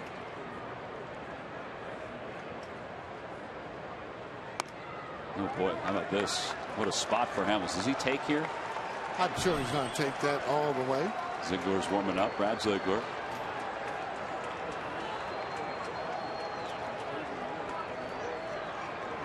Well, I mean, you see him throwing that way. Maybe he's a little bit wild. This is going to be another fastball. And Hamels breaks his bat, loops it towards center, and it drops in for a base hit. 1 run scores. Here comes Ruiz. He'll score a 2-run single for Hamels. 6-0 Phillies. Well, we talked about that before. Most managers would go on and give him a take. Charlie believes in his pitchers. Good swing, however, by Hamels. I mean, good hitting position. Didn't hit that ball well, but hit it well enough as he gets 2 RBIs. Look at him, head down, and hitting against that front foot. Look how his head went right down there. Good release right there. That's 2 RBI for him. And another hit. Nice going as he tacks on some for himself. There's a strike to Pierre. Well, that pitcher's hitter's challenge, which was won last year by Hamels, that'll help his score this year. It also helps score the game. Pierre started this rally with a leadoff single here in the 6th. Grounds that one to second. That should do it for the inning. 4-3 on the putout, but a damaging inning. The Phils send 10 men to the plate. They scored 5 runs. We go to the bottom of the 6th, and Cole Hamels and the Phils have a 6-0 lead.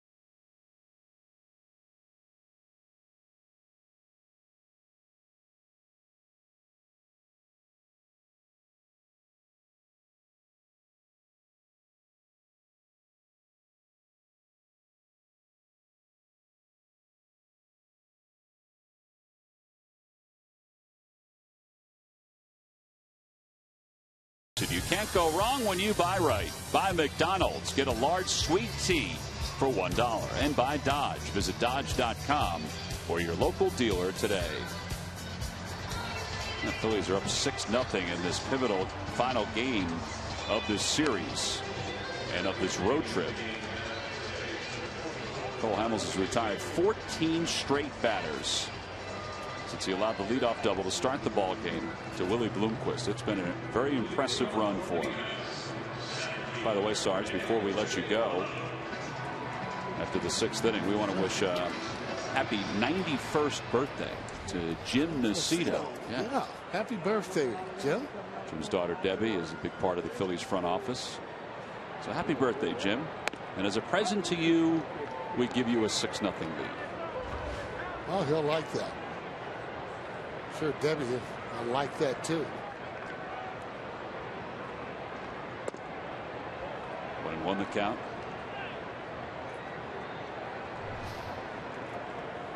A.J. Pollock, Henry Blanco, the pitcher spot. Those are the scheduled hitters against Hamels.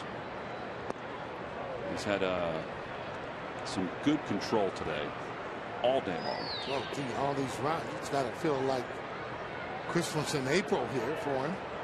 Not used to getting all these runs here lately. Good changeup.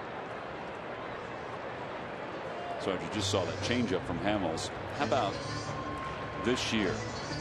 22% of the pitches that Cole throws is that cutter. Yeah.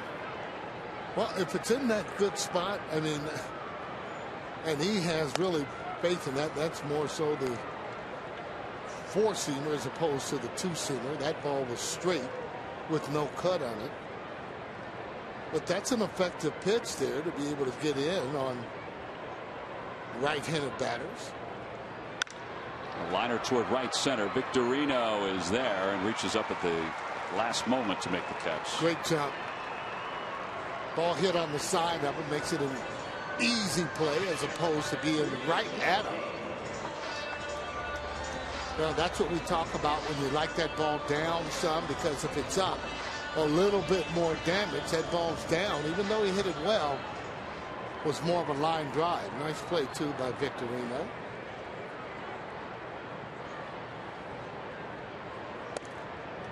First pitch to Blanco is a ball, so it's 1-0.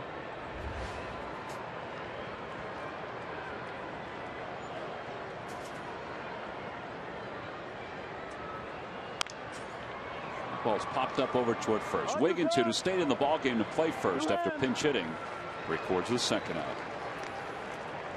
Monday, May 14th at 7:05, the Phillies will begin a 2-game series. Real quick one against the Houston Astros. And all fans coming to the ballpark that night will receive this new cap featuring the Liberty Bell. It's compliments of the folks at Teva Respiratory. It's Teva Respiratory Asthma Awareness Night. Tickets are available by going to Phillies.com. Ryan Roberts, the batter. No pinch hit for the Diamondbacks. Got a hit in last night's game, and he takes a strike. Brad Ziegler will be the next pitcher for the Diamondbacks. He continues to warm in their pen.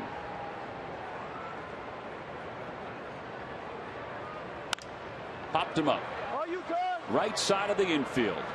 Wigginton is straddling the line. Now in fair territory, puts it away, and the success continues for Cole Hamels. He allowed a leadoff double to Willie Bloomquist and hasn't allowed a base runner since. He has faced the minimum as we've gone to the 7th.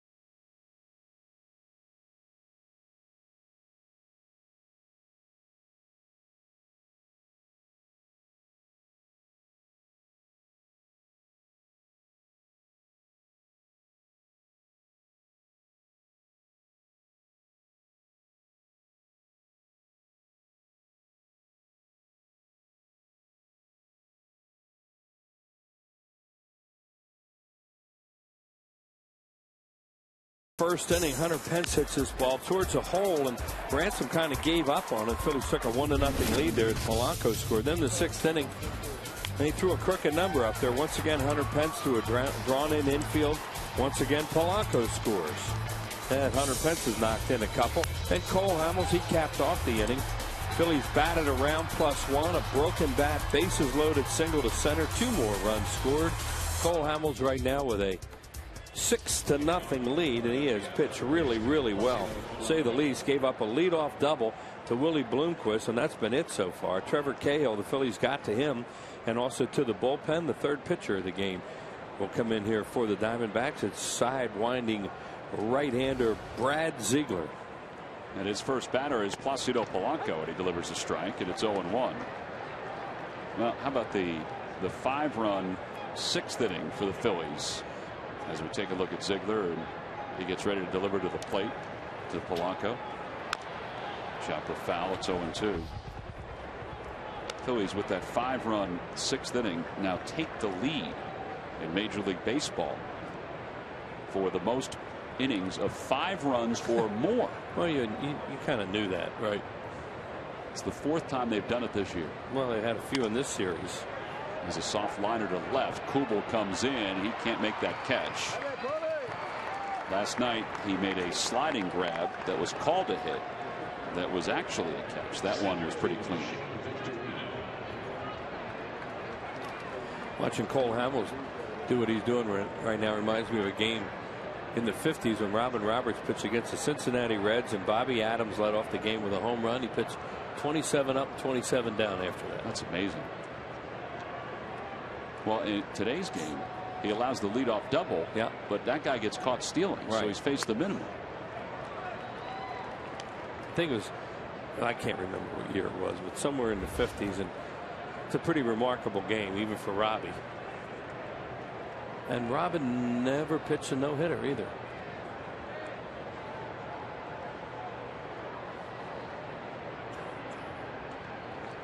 Won the count. Inside 1-1. Victorino, in my opinion, had the biggest at bat in that inning. The ground ball. When he just, he fought, he rolled over a little off-speed pitch, but he advanced both runners and the pass ball. Then they got to bring the infield in, and it turned into a big inning because you made a good out in that case by getting the ball to the right side, and he advanced 2 runners. He didn't mean to do that, but by thinking the right way and pulling the ball. Yeah, we thought there was a chance he would sacrifice, even though he's the 3-hitter. But Sarge said, well, if he doesn't, Charlie's looking for the big inning and trusts that he's able to get it to the right side. Yeah, and I think he thinks Victorino in that 3-hole, can drive the ball, even though he's struggling left-handed. Shane's really strong from both sides of the plate, and I think he's thinking, I want more out of it. But if he makes it out to the right side, maybe we can get something out of it. And he did pull a ball really hard to the right side, on the 0-1. Down to the count, 1 ball and 2 strikes. Roller to the right side. Hill dives. He has it from his knees. Throws out Victorino. That's twice he's done that to him. Taking hits away from him. So 1 gone, and Pence is the batter. But again, and we'll see what happens. That can turn out to be a good out for you right here, because he has no play at second base. He's just thinking about getting the out right there, and robs Victorino twice on plays to his left. Well, here's a guy that's had himself a good day, and that's Hunter Pence. He's 2 for 3 with 2 runs batted in. He's 11 runs batted in now.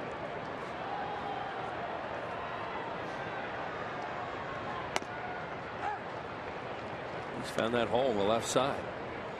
Amazing how far they play the first baseman off the line on Hunter Pence. And they just look at this. Look at this right here. I don't think I've ever seen anybody do that before. Yeah, and they were doing that when they had the infield in when he was up last time.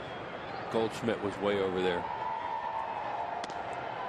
They just don't think he's going to slap a ball down the first base line. They feel that he's going to pull everything, so they're taking as much away as they can. 1 ball, 1 strike to count.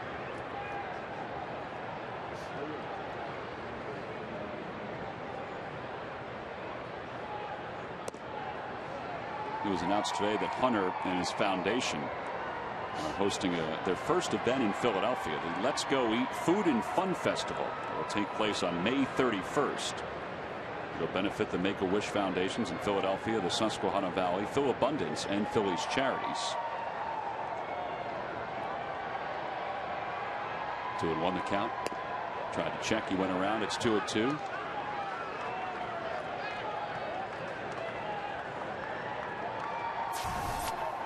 Well, his hits, I should say, his outfield hits. 8, 6, and 4. I'm surprised that he's pulled more. No, that's why they're playing him the way they are.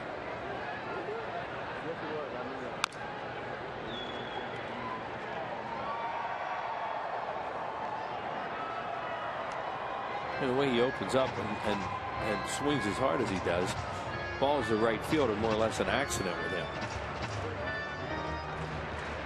Right center, you know, not so much because he can drive a ball out there, but a ball down the line, they're just going to play percentage. Boy, that was a tough pitch. That thing was saucering up there, and it finally broke over the plate. And Pence goes down looking for the second out. Well, this guy's the ultimate frisbee flinger. Monday, May 21st, the Phillies and the Washington Nationals will face off for the first time in Philadelphia. The Phillies will be there, they'll be there next week as they see them for the first time. But Monday, May 21st is the beginning of a 3-game set. All 3 games are at 7:05 and includes a Hatfield Dollar Dog Night. Go to Phillies.com and get your tickets for that series. As it turns out, it's going to be a big one, not only now, but it looks like for the rest of the year. I'm really going to be interested to see what the atmosphere is there, because it's been such a Phillies home game since they've been down there. I still think it's going to be similar. Well, that's why I'm saying I like to see what it's going to be like, because they're going to try and limit whatever they could do. The groups. Yeah, the number of Phillies fans that can attend. Plus, you would wonder if they have enthusiasm now from their own fans. I think they have more, but watching one of their games the other day, it doesn't look like it's that everybody has bought into it yet. Well, yeah, exactly, because it's April and still building. They're averaging 24,000 at home. And when the Phillies are there, obviously the crowds are going to be a lot bigger. Absolutely. And the Phillies have an afternoon game. They're a Saturday afternoon and a Sunday night game. Spending the weekend in D.C. Yeah. The fans are here. They're everywhere.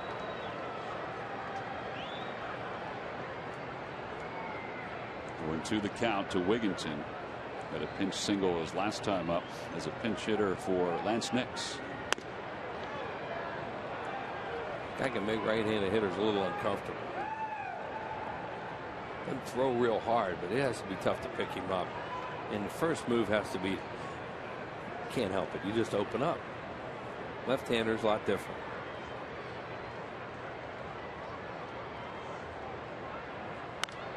He stayed in there.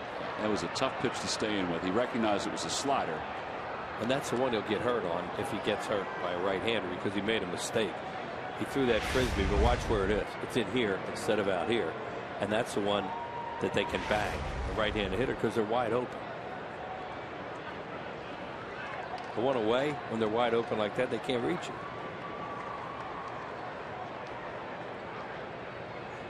Like that. Miss. Wigginton goes down swinging for the final out. Back-to-back strikeouts for Ziegler.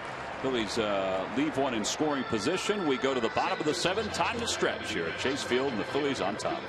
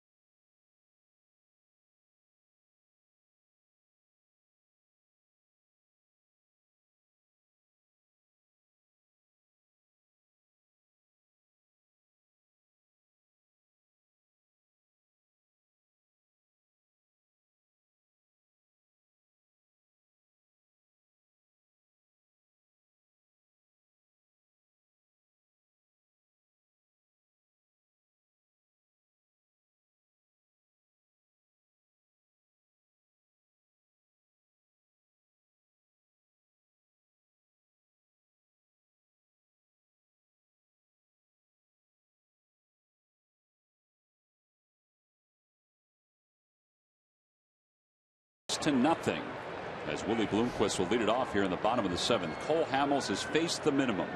Now he's faced the minimum, but he's allowed a hit because Bloomquist began the first with a double to left center and then was caught stealing as he wandered off the second base bag. First pitch here is a fastball and it's 0-1. Now think back to that at bat. We thought that Hamels had him struck out once, and then there was a foul tip that Ruiz didn't hang on to. Right. We'll be talking perfect game. Talking perfect game, right? And he's been that good today too. He's not throwing his curveball much, if at all. He's throwing his fastball, fastball, cutter, and changeup. But the difference between this game and in San Diego the other day, Tom, was he's ahead of the hitters. No question. And he was not being. He wasn't able to do that the other day because he didn't have fastball command in that game. Today he does. Swing and a miss, and he got him with a cutter. That's the 4th strikeout for Hamels. He's now retired 18 in a row. Wheels, it's now time for the Dodge Stump the Fans Trivia Quiz Answer. One more time, we'll give you the question. Which player has the first hit and first home run in D-backs history? And one more time, I don't know. So, if you would be so... Oh, here we go. Get the buzzer right away. If you would be so kind as to possibly throw a hint. Well, this is going to give it away, but he played for the Phillies. Oh, one guy did both. Yeah. And he played for the Phillies. Yep. 2-0 the count to Aaron Hill. Well, I'm being... You're trying to buy yourself some more time. I'm being mocked in the truck right now, but...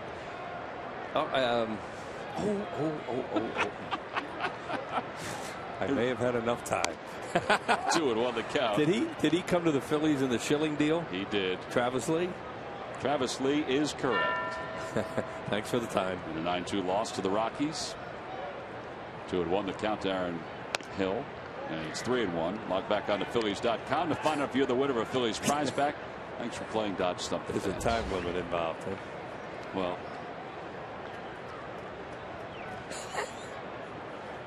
Vicente Padilla was in that deal. Omar Dahl, and there goes the stretch of consecutive batters retiring. Yeah, 18 straight retired by Hamels. And for the first time since the first inning, he'll work from the stretch. I'm going to have to remind him.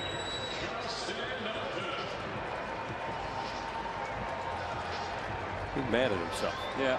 You know, he's so competitive, and he made a pitch there, you know, that he didn't put it right where he wanted to, and he gave up a hit. Here's Justin Upton, who's 0 for 2. He struck out. He grounded out. As Hill leads off first. 1 ball and no strikes. Pitch count wise, Hamels is still at a very comfortable number. It's 76 pitches. Very comfortable considering it's the 7th inning with 1 out.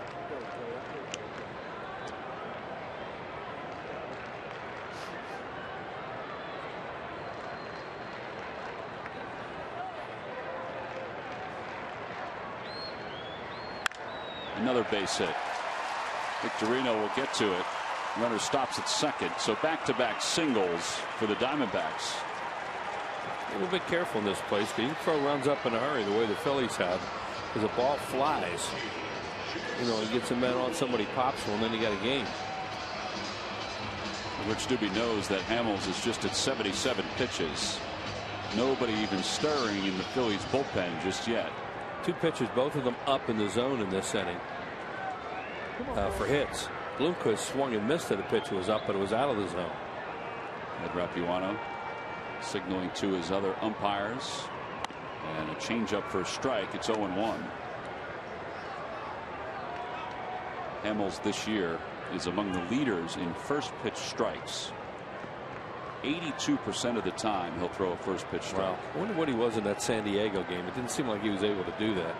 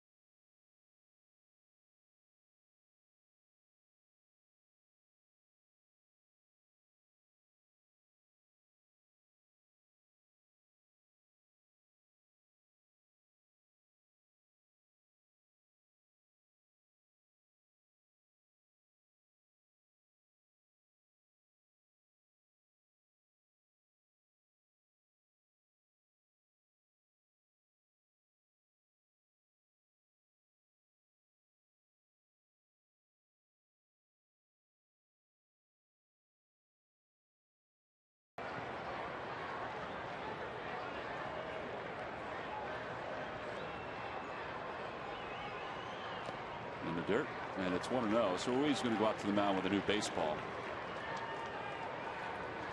And that's the way you want to approach Cody Ransom. When he was with the Phillies, he really struggled with left-handers that had changeups. So they throw him a changeup there and hope he would swing, maybe roll it over. Hamels has now allowed 4 hits overall. He had allowed just 1 before this inning started.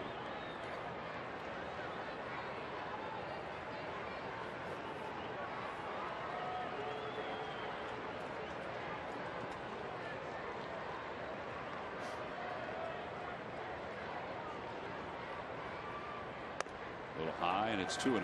Boom, another one, and missed with it. David Herndon is stretching out his hands. Mick Billmeyer's getting his shin guards on. It didn't look like they were going to have to get anybody up.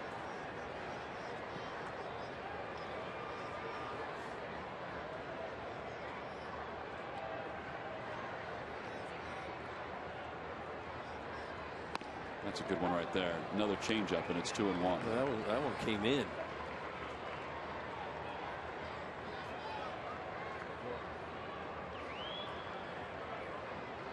Michael Schwimmer, who just arrived from AAA, is about to start warming up. Well, this part of the game in the 7th inning, they need a fresh arm, and that's why Schwimmer's here.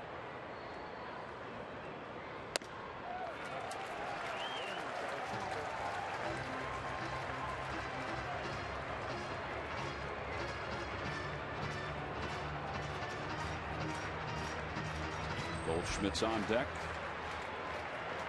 Well, he's also have Antonio Bastardo warming up alongside of Schwimmer.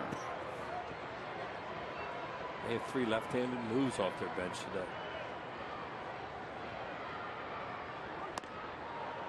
He went. Didn't matter. Rapuano called it a strike anyway. You can read his lips there. He said called. Rapuano yet.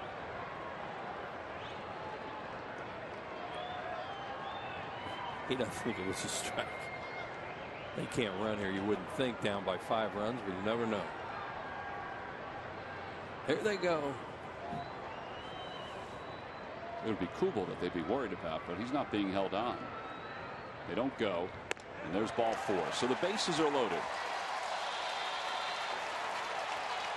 First jam of the day for Hamels. It's kind of come out of nowhere as Rich Dubie's coming out to the mound. There's still 1 out. 1 run is in. The bases are loaded. Yeah, he struck out the first batter of the inning to keep that consecutive out streak alive, and then all of a sudden single walk. This is how good he's been. He's been mowing them down all afternoon as Cole Hamels, basically with changeup, cutter, and fastball. He doesn't use his curveball. These are changeups. That was a broken bat right there, a little liner that he picked. Another changeup.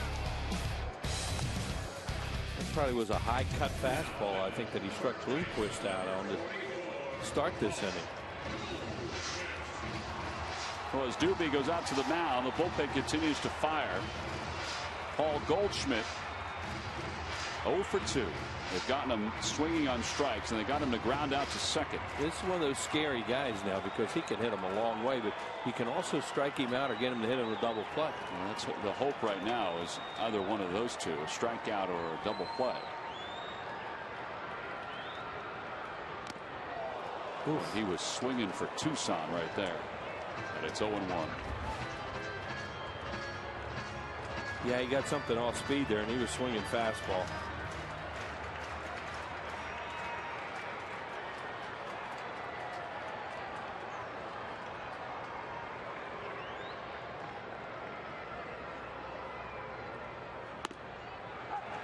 That was a cutter. Yep. And it's 0-2. Well, you don't know whether this guy guesses or not with 2 strikes, but they really have him set up to throw changeup now away unless they want to come back inside one more time. Well, that's how they got the strikeout his first time up. They went inside, missed there, and then went outside with the changeup. They're coming in. Ground ball towards shortstop. Galvis has it. There's one. Or drop the ball. They're going to say everybody's safe. That wasn't on the exchange. He just dropped the ball, and it's a 6-2 game. Oh, that's a huge error right there because all he wants an out. We've been talking about that. You have a big lead. Try not to do too much. Didn't need the double play, even though it would have been perfect because you're out of the inning. Well, fielder's choice, an RBI, E4. Yeah, it's a good call too. Galvis gives him a good enough toss, certainly, but he never catches that ball. And that's not on the exchange. He's on the bag too, and he's lucky he didn't get blown up and hurt. Here's A.J. Pollock with 1 out.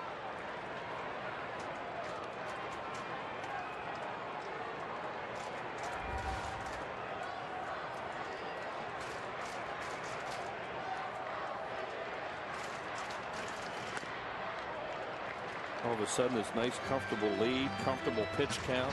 Everything's blowing up in this inning. Yeah, he's at 89 pitches now. And he's just trying to get himself out of the 7th. 1 ball, 1 strike to count. Back toward the middle. A 1-hopper. That should be 2. Galvis gets the first, and they get the second. 4-6-3 double play, and it gets Hamels out of the jam here in the bottom of the 7th inning. Freddie Galvis got away from the base runner and got just enough on that throw to get A.J. Pollock. 2 runs in the inning on 3 hits. The defense left the Phils for a moment, but then came right on back as we go to the 8th.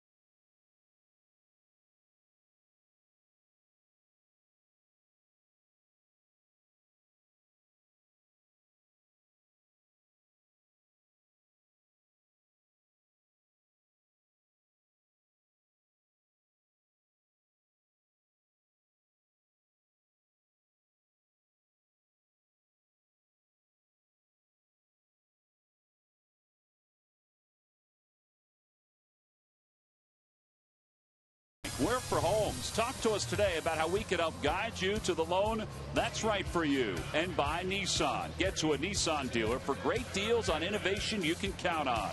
Innovation for all. Well, a collective sigh as the 7th inning came to a close. The Phillies allowed 2 runs. They lead it 6-2. Does not look like Cole Hamels is planning on leaving this ball game as we go to the 8th. Why not? He's got a couple of RBIs. You might want to let him hit. David Hernandez is the new pitcher for the Diamondbacks. 0-1, a 3.24 earned run average. This guy can fire. Oh yeah, he's a strikeout pitcher. And Pete Orr will lead it off. And Orr fouls the first fastball back. Good job by Hamels in that inning. Just keep throwing strikes. They don't make the double play on the first one. They do make the double play on the second one. He'd already walked 1 batter, and that's what he's trying to get away from. Bear down and get after him, and he did.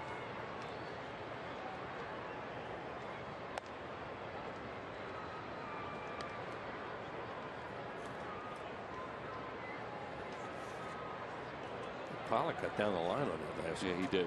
That was closer than it should have been. For a guy hitting from the right side of the plate. 2-1 the count to Orr. Followed up that 93-mile-an-hour fastball with 2 breaking pitches at 79.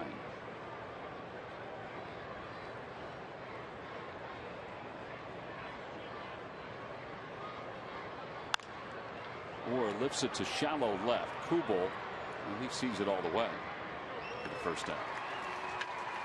Want to add to your Phillies game experience? Pre-game party areas for groups of 20 or more are perfect for entertaining family, friends, or business associates. There are a variety of party areas to choose from. For more information, call 215-463-5000 and ask about the pre-game parties at Citizens Bank Park, or as always, you can go to Phillies.com. So one away, Carlos Ruiz, the hitter.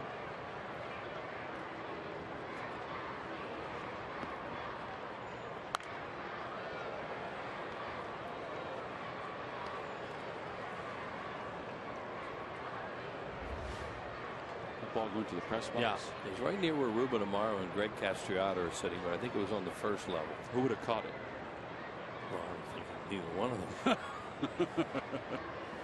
All right, if you had a choice to choose, which one would have caught it? I think Greg would have caught it, but in a different way. It would have caught him. The thing he'd have done, I hope, is protect his computer.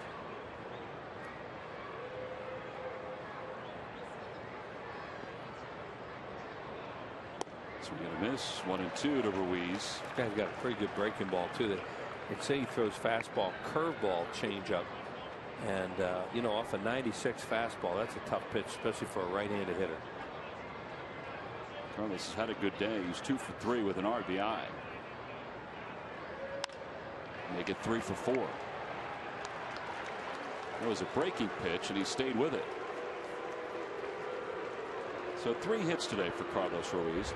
Hey, a reminder that if you go to PhillyBroadcasters.org and you're a rising junior or senior in one of the Philadelphia area colleges or universities, you can qualify for the Callis Award. It's an award that we, as the broadcasters for the Phillies, designed several years ago. And it's a $1,500 scholarship for folks that are interested in getting into broadcasting, to follow in the footsteps of the great HK. Again, go to PhillyBroadcasters.org to fill out the application. The deadline is the end of the month of April, and we're going to choose the winner by the 15th of May. So it's a pretty easy application. You can go to the website, fill it out, and send it in. You can even email it to us. 0-1 the count to Freddie Galvis with a runner at first. Swing and a miss. It's 0-2. We've given out 2 scholarships so far. Josh Schreger, who works with us at the Phillies games at home, received the first one. He's from Temple University. Foul ball, and it remains 0-2. And Dan Koob, who also is from Temple University, won the award. Luis Gonzalez did not qualify for the award. Good player he was. Well, I'm sure if he filled it out, we'd give him a special consideration. I think he won the race today. Oh, did he? I think so. Well, we know that Mark Grace will never win the race. Yeah, that's the Legends race that they have here. It's a spinoff of the President's race down in D.C. Gracie has a day off today. They're not televising. Neither he nor Darren Sutton are here today. At least they're not up here. 0-2 the count to Galvis. And he's down on strikes. He went after a high fastball. 2 outs here in the 8th.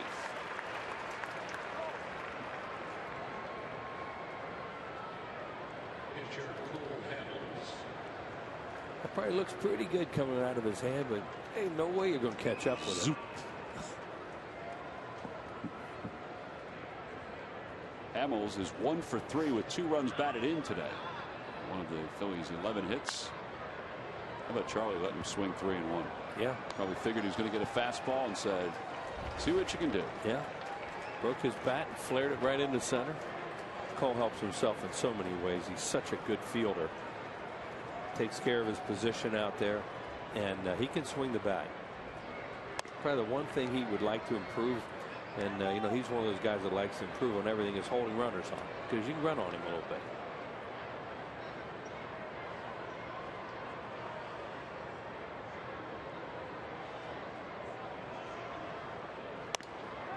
He held up on the 94, and it's 2-1. Guys in the bullpen have obviously sat down. Hamels will pitch the 8th, at least start the 8th with Phillies. And they feel good about him starting the 8th. They may have somebody up as the inning begins. I think it's safe to say that could be Qualls.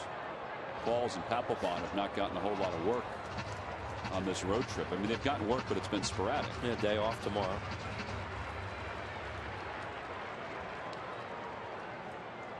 Rich can just sit back now and watch him. Yeah, he's got a master plan right now where he wants to go in this game. Yeah. Called strike 3, a breaking pitch, and it was a dandy from Hernandez. So the Phillies get a base runner. No runs, 1 hit, 1 man left. Stay with us, everybody. We go to the bottom of the 8th with the Phillies on top 6-2.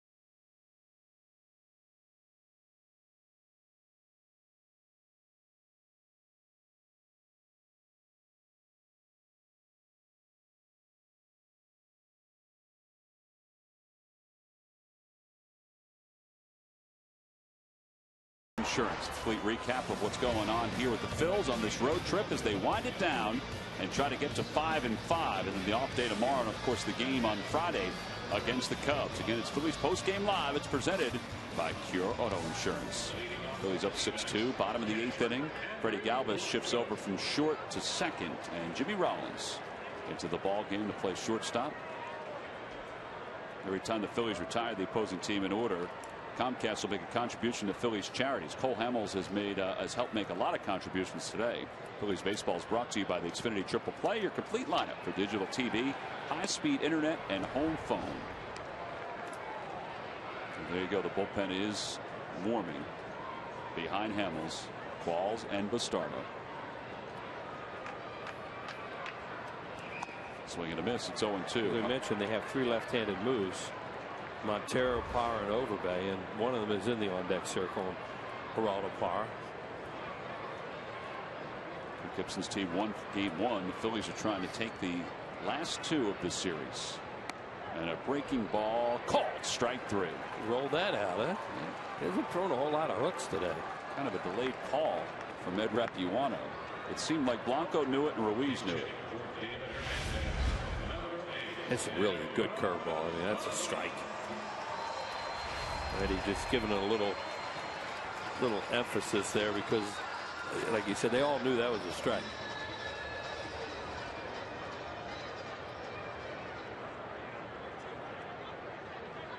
I think Hamels is calling for Chooch to come out.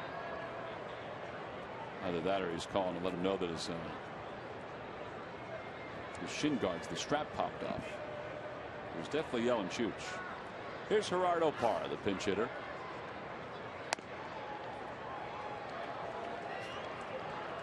Doesn't matter where we go, everybody yells Chooch. Yeah, even his teammates are yelling Chooch.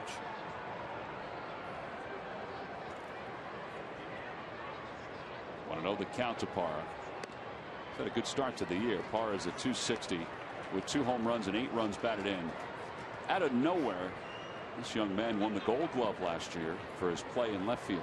The guy's a good player. I thought it was interesting the other day when Kirk Gibson said he's developing. But I think to the point where they think he's a power guy in a small body, but out of necessity, he's been the leadoff hitter for Kirk Gibson. Look at those eyes. Ooh. Way out in front, and it's 2-2. Now look at this shot. Look at this. It's like a spirit. Oh man, boy. That's scary. That's good stuff. That's an intense man right there. Sure is. So if you're named Gibson, you're intense. Think of Hoot Gibson, Bob Gibson, and that guy. They're both about as intense as you can get. 2 outs and another strikeout. I didn't want to say it. I didn't want to get him mad.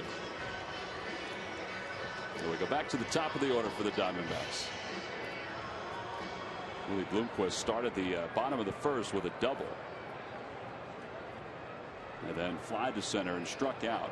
He was the 18th consecutive batter retired by Hamels at one point in this game. Trying to settle down in this inning and get it back. He just threw another curveball there. He really hadn't been throwing that pitch, and now all of a sudden he's gone to it. A little bit here late in the game. Got it over. They're going, where'd that come from?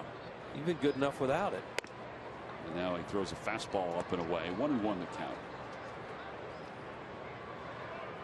Like Lee does that a lot of games. He'll be going along, not throwing his curveball, and all of a sudden here it comes. Strikeout, strikeout. There's a changeup, and it's 1-2.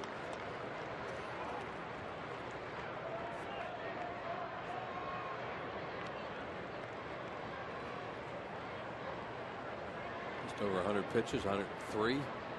Might be able to finish the game if he gets Bloomquist. Here's the 1-2 pitch. Ground ball foul. For another curveball. Yeah. All of a sudden it's like, well, let's try this a little bit. You know, they're getting on to me last inning and what I've been doing so far, but I still have this. Haven't shown him that much. It's one of the reasons why he's become such a complete pitcher, is that he's able to throw so many pitches for strikes. Must be nice. See the changeup grip there.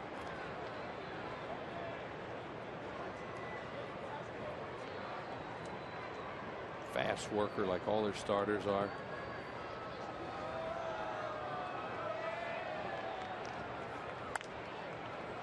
You can see many foul balls, which is one of the reasons why his pitch count has been okay. Yeah, and after all that off-speed stuff he's been flipping up there, he throws a 93 fastball, and the hitter's going to be late, even though you're in a, you know, more or less a hitter's count at 2-2. Here we go. 2 balls, 2 strikes. The pitch. Another foul ball. Came back with another fastball. Talked about Hamels being among the leaders in first pitch strikes. He's also among the leaders in swings and misses. 9th in baseball. There you go. Another one. A change-up, and he's just struck out the side. 7 strikeouts for Hamels. He's through 8. What a fantastic outing for the Phillies left-hander. He was throwing a lot of curveballs, but came back with his money pitch, the change-up, to take us to the 9th.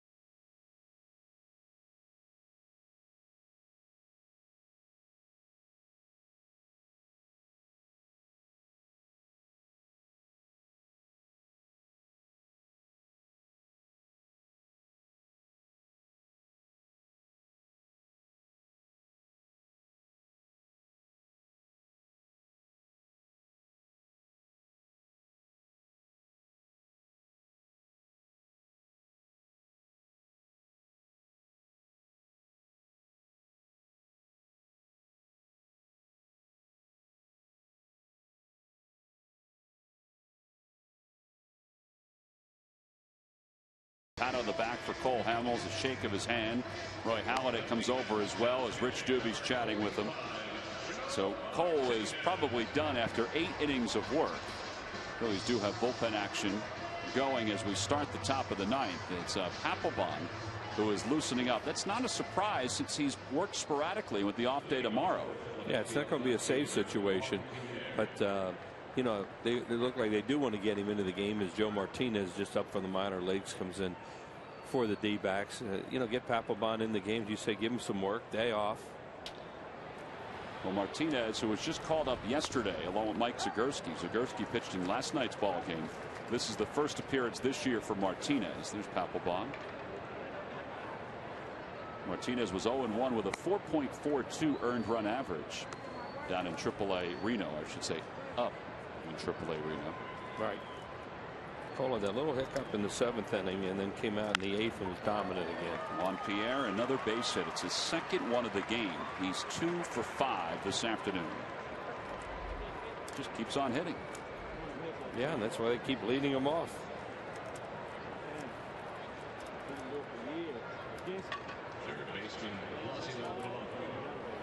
Maybe the Phillies can get some insurance here with Placido Polanco. Martinez, I don't know if people recall, was originally with the San Francisco Giants. Back a couple of years ago, he was hit with a line drive off the bat of Mike Cameron. And he missed most of the year and eventually came back. It was a horrific play.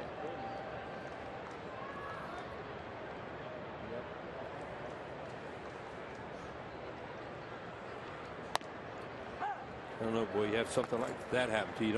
You wouldn't want to pitch away too much, but you know, you have to work both sides of the plate. But when you get hit, the pitcher gets hit. It's because it's usually a pitch away. He spent nearly 2 years in the big leagues. In fact, was with the Giants for 18 games in 2009 and 2010. Made 6 major league starts. Also pitched for the Pirates in 2010. Was a AAA All last year. 1 ball, 1 strike to count to Polanco.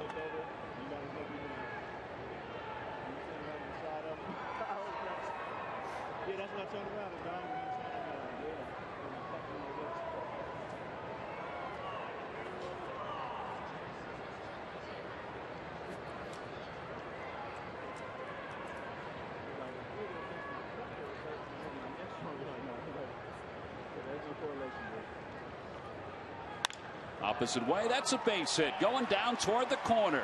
Pierre all the way to third, and he's going to be waved. The ball died for a moment on Upton. It's an RBI double for Polanco. 7-2 Phillies. That's a good job all the way around. I mean, Juan Samuel waited as long as he could before he decided to send him. And for Polanco, he's been on base 4 times, make it 5 times this afternoon, and he has 3 hits. That extra run too is going to get Papelbon down in the bullpen, it looks like, and we'll talk about why. Here's Polanco. That looks like Placido Polanco hitting a ball hard the other way, and it gets down into that corner. As Tom said, it starts rattling around. Juan Samuel sees how deep Upton is, and he has a guy who can run in Pierre, so he scored him. And safe at second is Placido Polanco, safe and secure in New York Life. So now another runner at scoring position for Shane Victorino. And the pitch gets away from Blanco for a moment, and it's 1-0. The reason they're doing that right now, in my opinion, was only a 4-run lead. You're in a hitter's ballpark. They've added that 5th run right now, so they feel a little bit better, and maybe they can even get another one. So they're not going to use Papelbon at this point. And he had just started to get up and throw now. Now they're going to get Schwimmer up, who just joined the club. Now, if he runs into any kind of trouble, then Papelbon will get back up again. And they get caught in between in this right now, because you don't want to bring your closer into somebody else's mess either. So what they're saying is, let's get some more here and have a comfortable 9th and get on the airplane. So they get caught in between, the manager, pitching coach.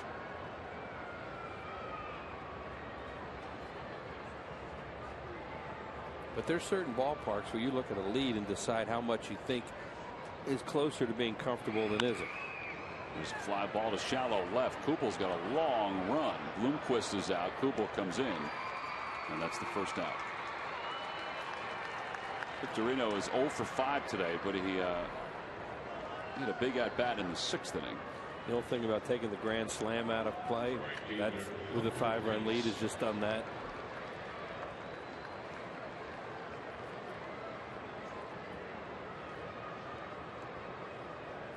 I've heard Charlie say many times in Citizens Bank Park, in his mind, a 4-run lead's a save situation that he'll use, and he has over the years, because you can score runs there. This place, you can score runs. Pence, a little number foul, and it's 0-1. Colorado's the same way. Yep. You bet. Just in the first 2 stops on this road trip in San Francisco and San Diego, you're playing in 2 parks that are not only big, the ball doesn't carry there.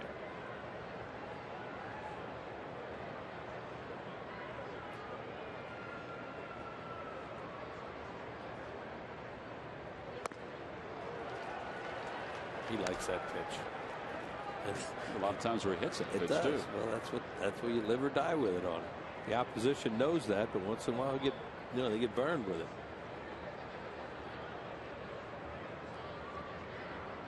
Went to the count to Pence.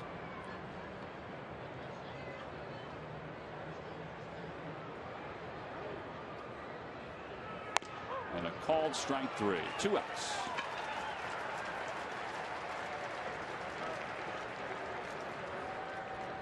Well, the off day tomorrow and then a 4-game series against the Chicago Cubs. Let's take a look at our upcoming television schedule, which includes Friday night at 7 o'clock. Will be on Comcast Sportsnet. There are seats still available for that ball game. That's Saturday and Sunday, 1 7 o'clock start, and then 1:30 start. That means we're on the air at 1:30 and 7. First pitch is at 05 and 35. Then Monday is 7:05 first pitch. We're on the air at 7. And again, there are seats available for that Hatfield Dollar Dog Night at the ballpark. Here's Wigginton. He's 1 for 2 today. Extended his hitting streak to 11 games. It's a quiet little 11 gamer. Yeah, he's average at 311. He's 14 for 45 for the season.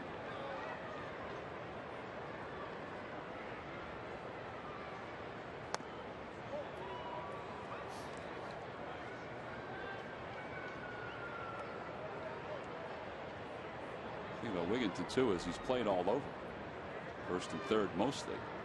Played a little second base. Oh, when they signed him, they said that's what his role would be. He's probably gotten more at bats than anybody anticipated, but that's because of the injuries.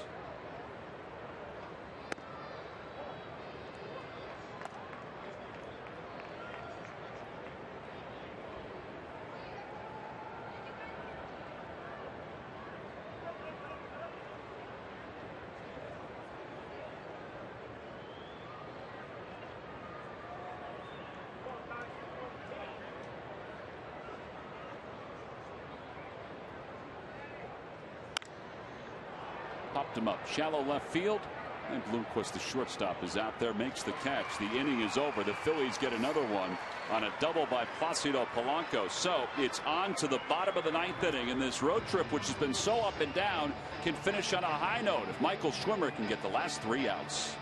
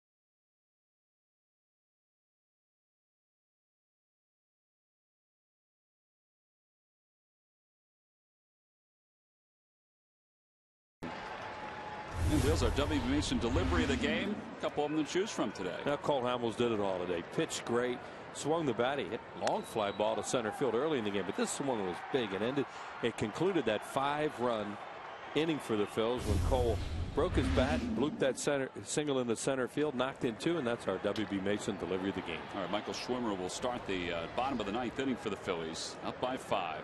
Schwimmer just up from Lehigh Valley, where he had pretty good numbers. He had 2 saves and 3 opportunities. An earned run average of 1.04, 9 strikeouts in 8 2/3. And they just want to go out, throw strikes, get some outs, and get them to the airport. In the air to left field, playable for John Mayberry, just into the game as a defensive replacement, and 1 quick out here in the 9th. I didn't notice if Schwimmer's hand went up or not. I did, and it didn't. It didn't. Okay. Made progress from last year. I remember that his first. Who was that? Espinosa? I think Danny Espinosa. Yeah. And he put his hand up in the air after that rain delay, and the thing went about 450 feet. Schwimmer was an all-star last year in the International League. He had 2 different stints a season ago with the Phillies. He made 12 appearances overall.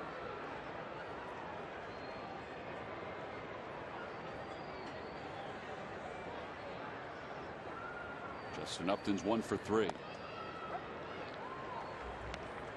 win here, and the Phillies can pull within a game of 500. And the Nationals will play later on against the Padres. Doesn't sound like much, but after that game on Monday, 3 games under 500, and they got smoked here. Well, I think even Sunday's game 2 to the Padres. Another thing, and that game was ugly on Sunday because they played so badly, and on Monday they just pitched poorly. That 5-run 9th got them going a little bit, even though it didn't mean anything as far as the outcome of the game. They've hit a little bit since then. Breaking ball for strike. It's 1-2 to Justin Upton. Schwimmer was called up when Michael Stutz went on a disabled list with a bum shoulder. He got out here fast. They needed another pitcher today. They got him out here. Now the 1-2 pitch. A little low, 2-2. So Frank Kopenbarger, director of travel, comes into play. There are a lot of different things you have to do, and that's one of those things that get a guy to a team as quickly as possible when you really need another body. And here he is, and he's in the game.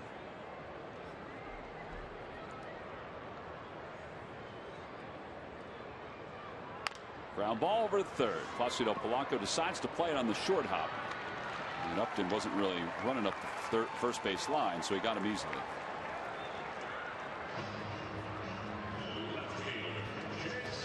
So the Phillies 1 out away from finishing off this road trip with a 5-5 record.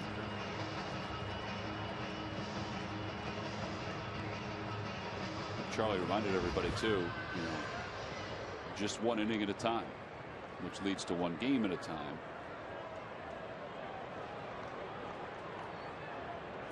And Kubel takes takes ball 1. It's 1-0.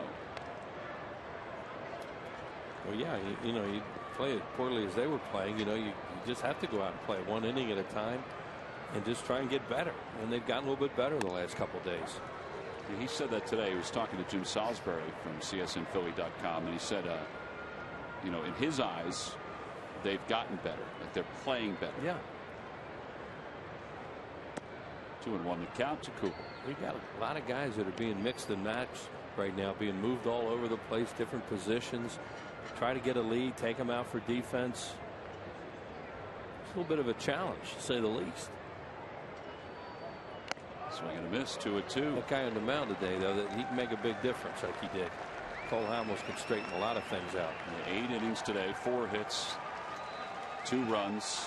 Lance Nix, Pete Orr, part of that mix that Wheels is talking about. They've contributed these last couple of days.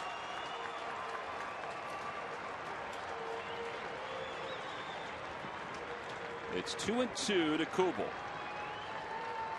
Phillies fans on their feet near the first base dugout. And a line drive center field. Victorino is there, and the ball game is over. And the Phillies have finished up this road trip with a 5-5 record as they've won for the 2nd consecutive day. This afternoon, the final score, Phillies 7 and the Diamondbacks 2. And you want to talk about a team effort all the way around. The Phillies provided a team effort to defeat the Diamondbacks. Well, Charlie Manuel's team is back above water. They're within a game of 500. and they win it 7-2. They banged out 13 hits this afternoon. So in the last 2 ball games, the Phils offense 15 runs and 25 hits. That's a pretty good turnaround from where they were, not only at the start of the season, but also at the start of this road trip. So handshakes all the way around. Our Chevrolet player of the game. We talked about the offense, but today it was a lot about pitching. Yeah, and it was only a 1-0 game until they got into the 6th inning. So when you have a starter like Cole Hamels out there, you know, he'll let you hang around, and then if you score some runs, you can win a ball game. That's what he did. He was really good in this game. Gave up a leadoff double, then retired, 18 in a row, 19 in a row, whatever it was. He used his curveball. He used his cutter really well. He had a great changeup.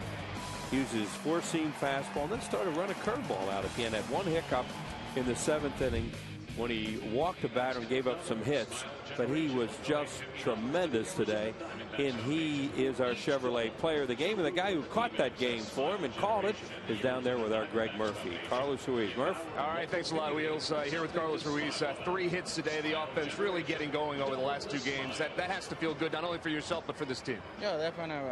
I'm happy, with this game, and we've seen the ball better, and I hope we can do that.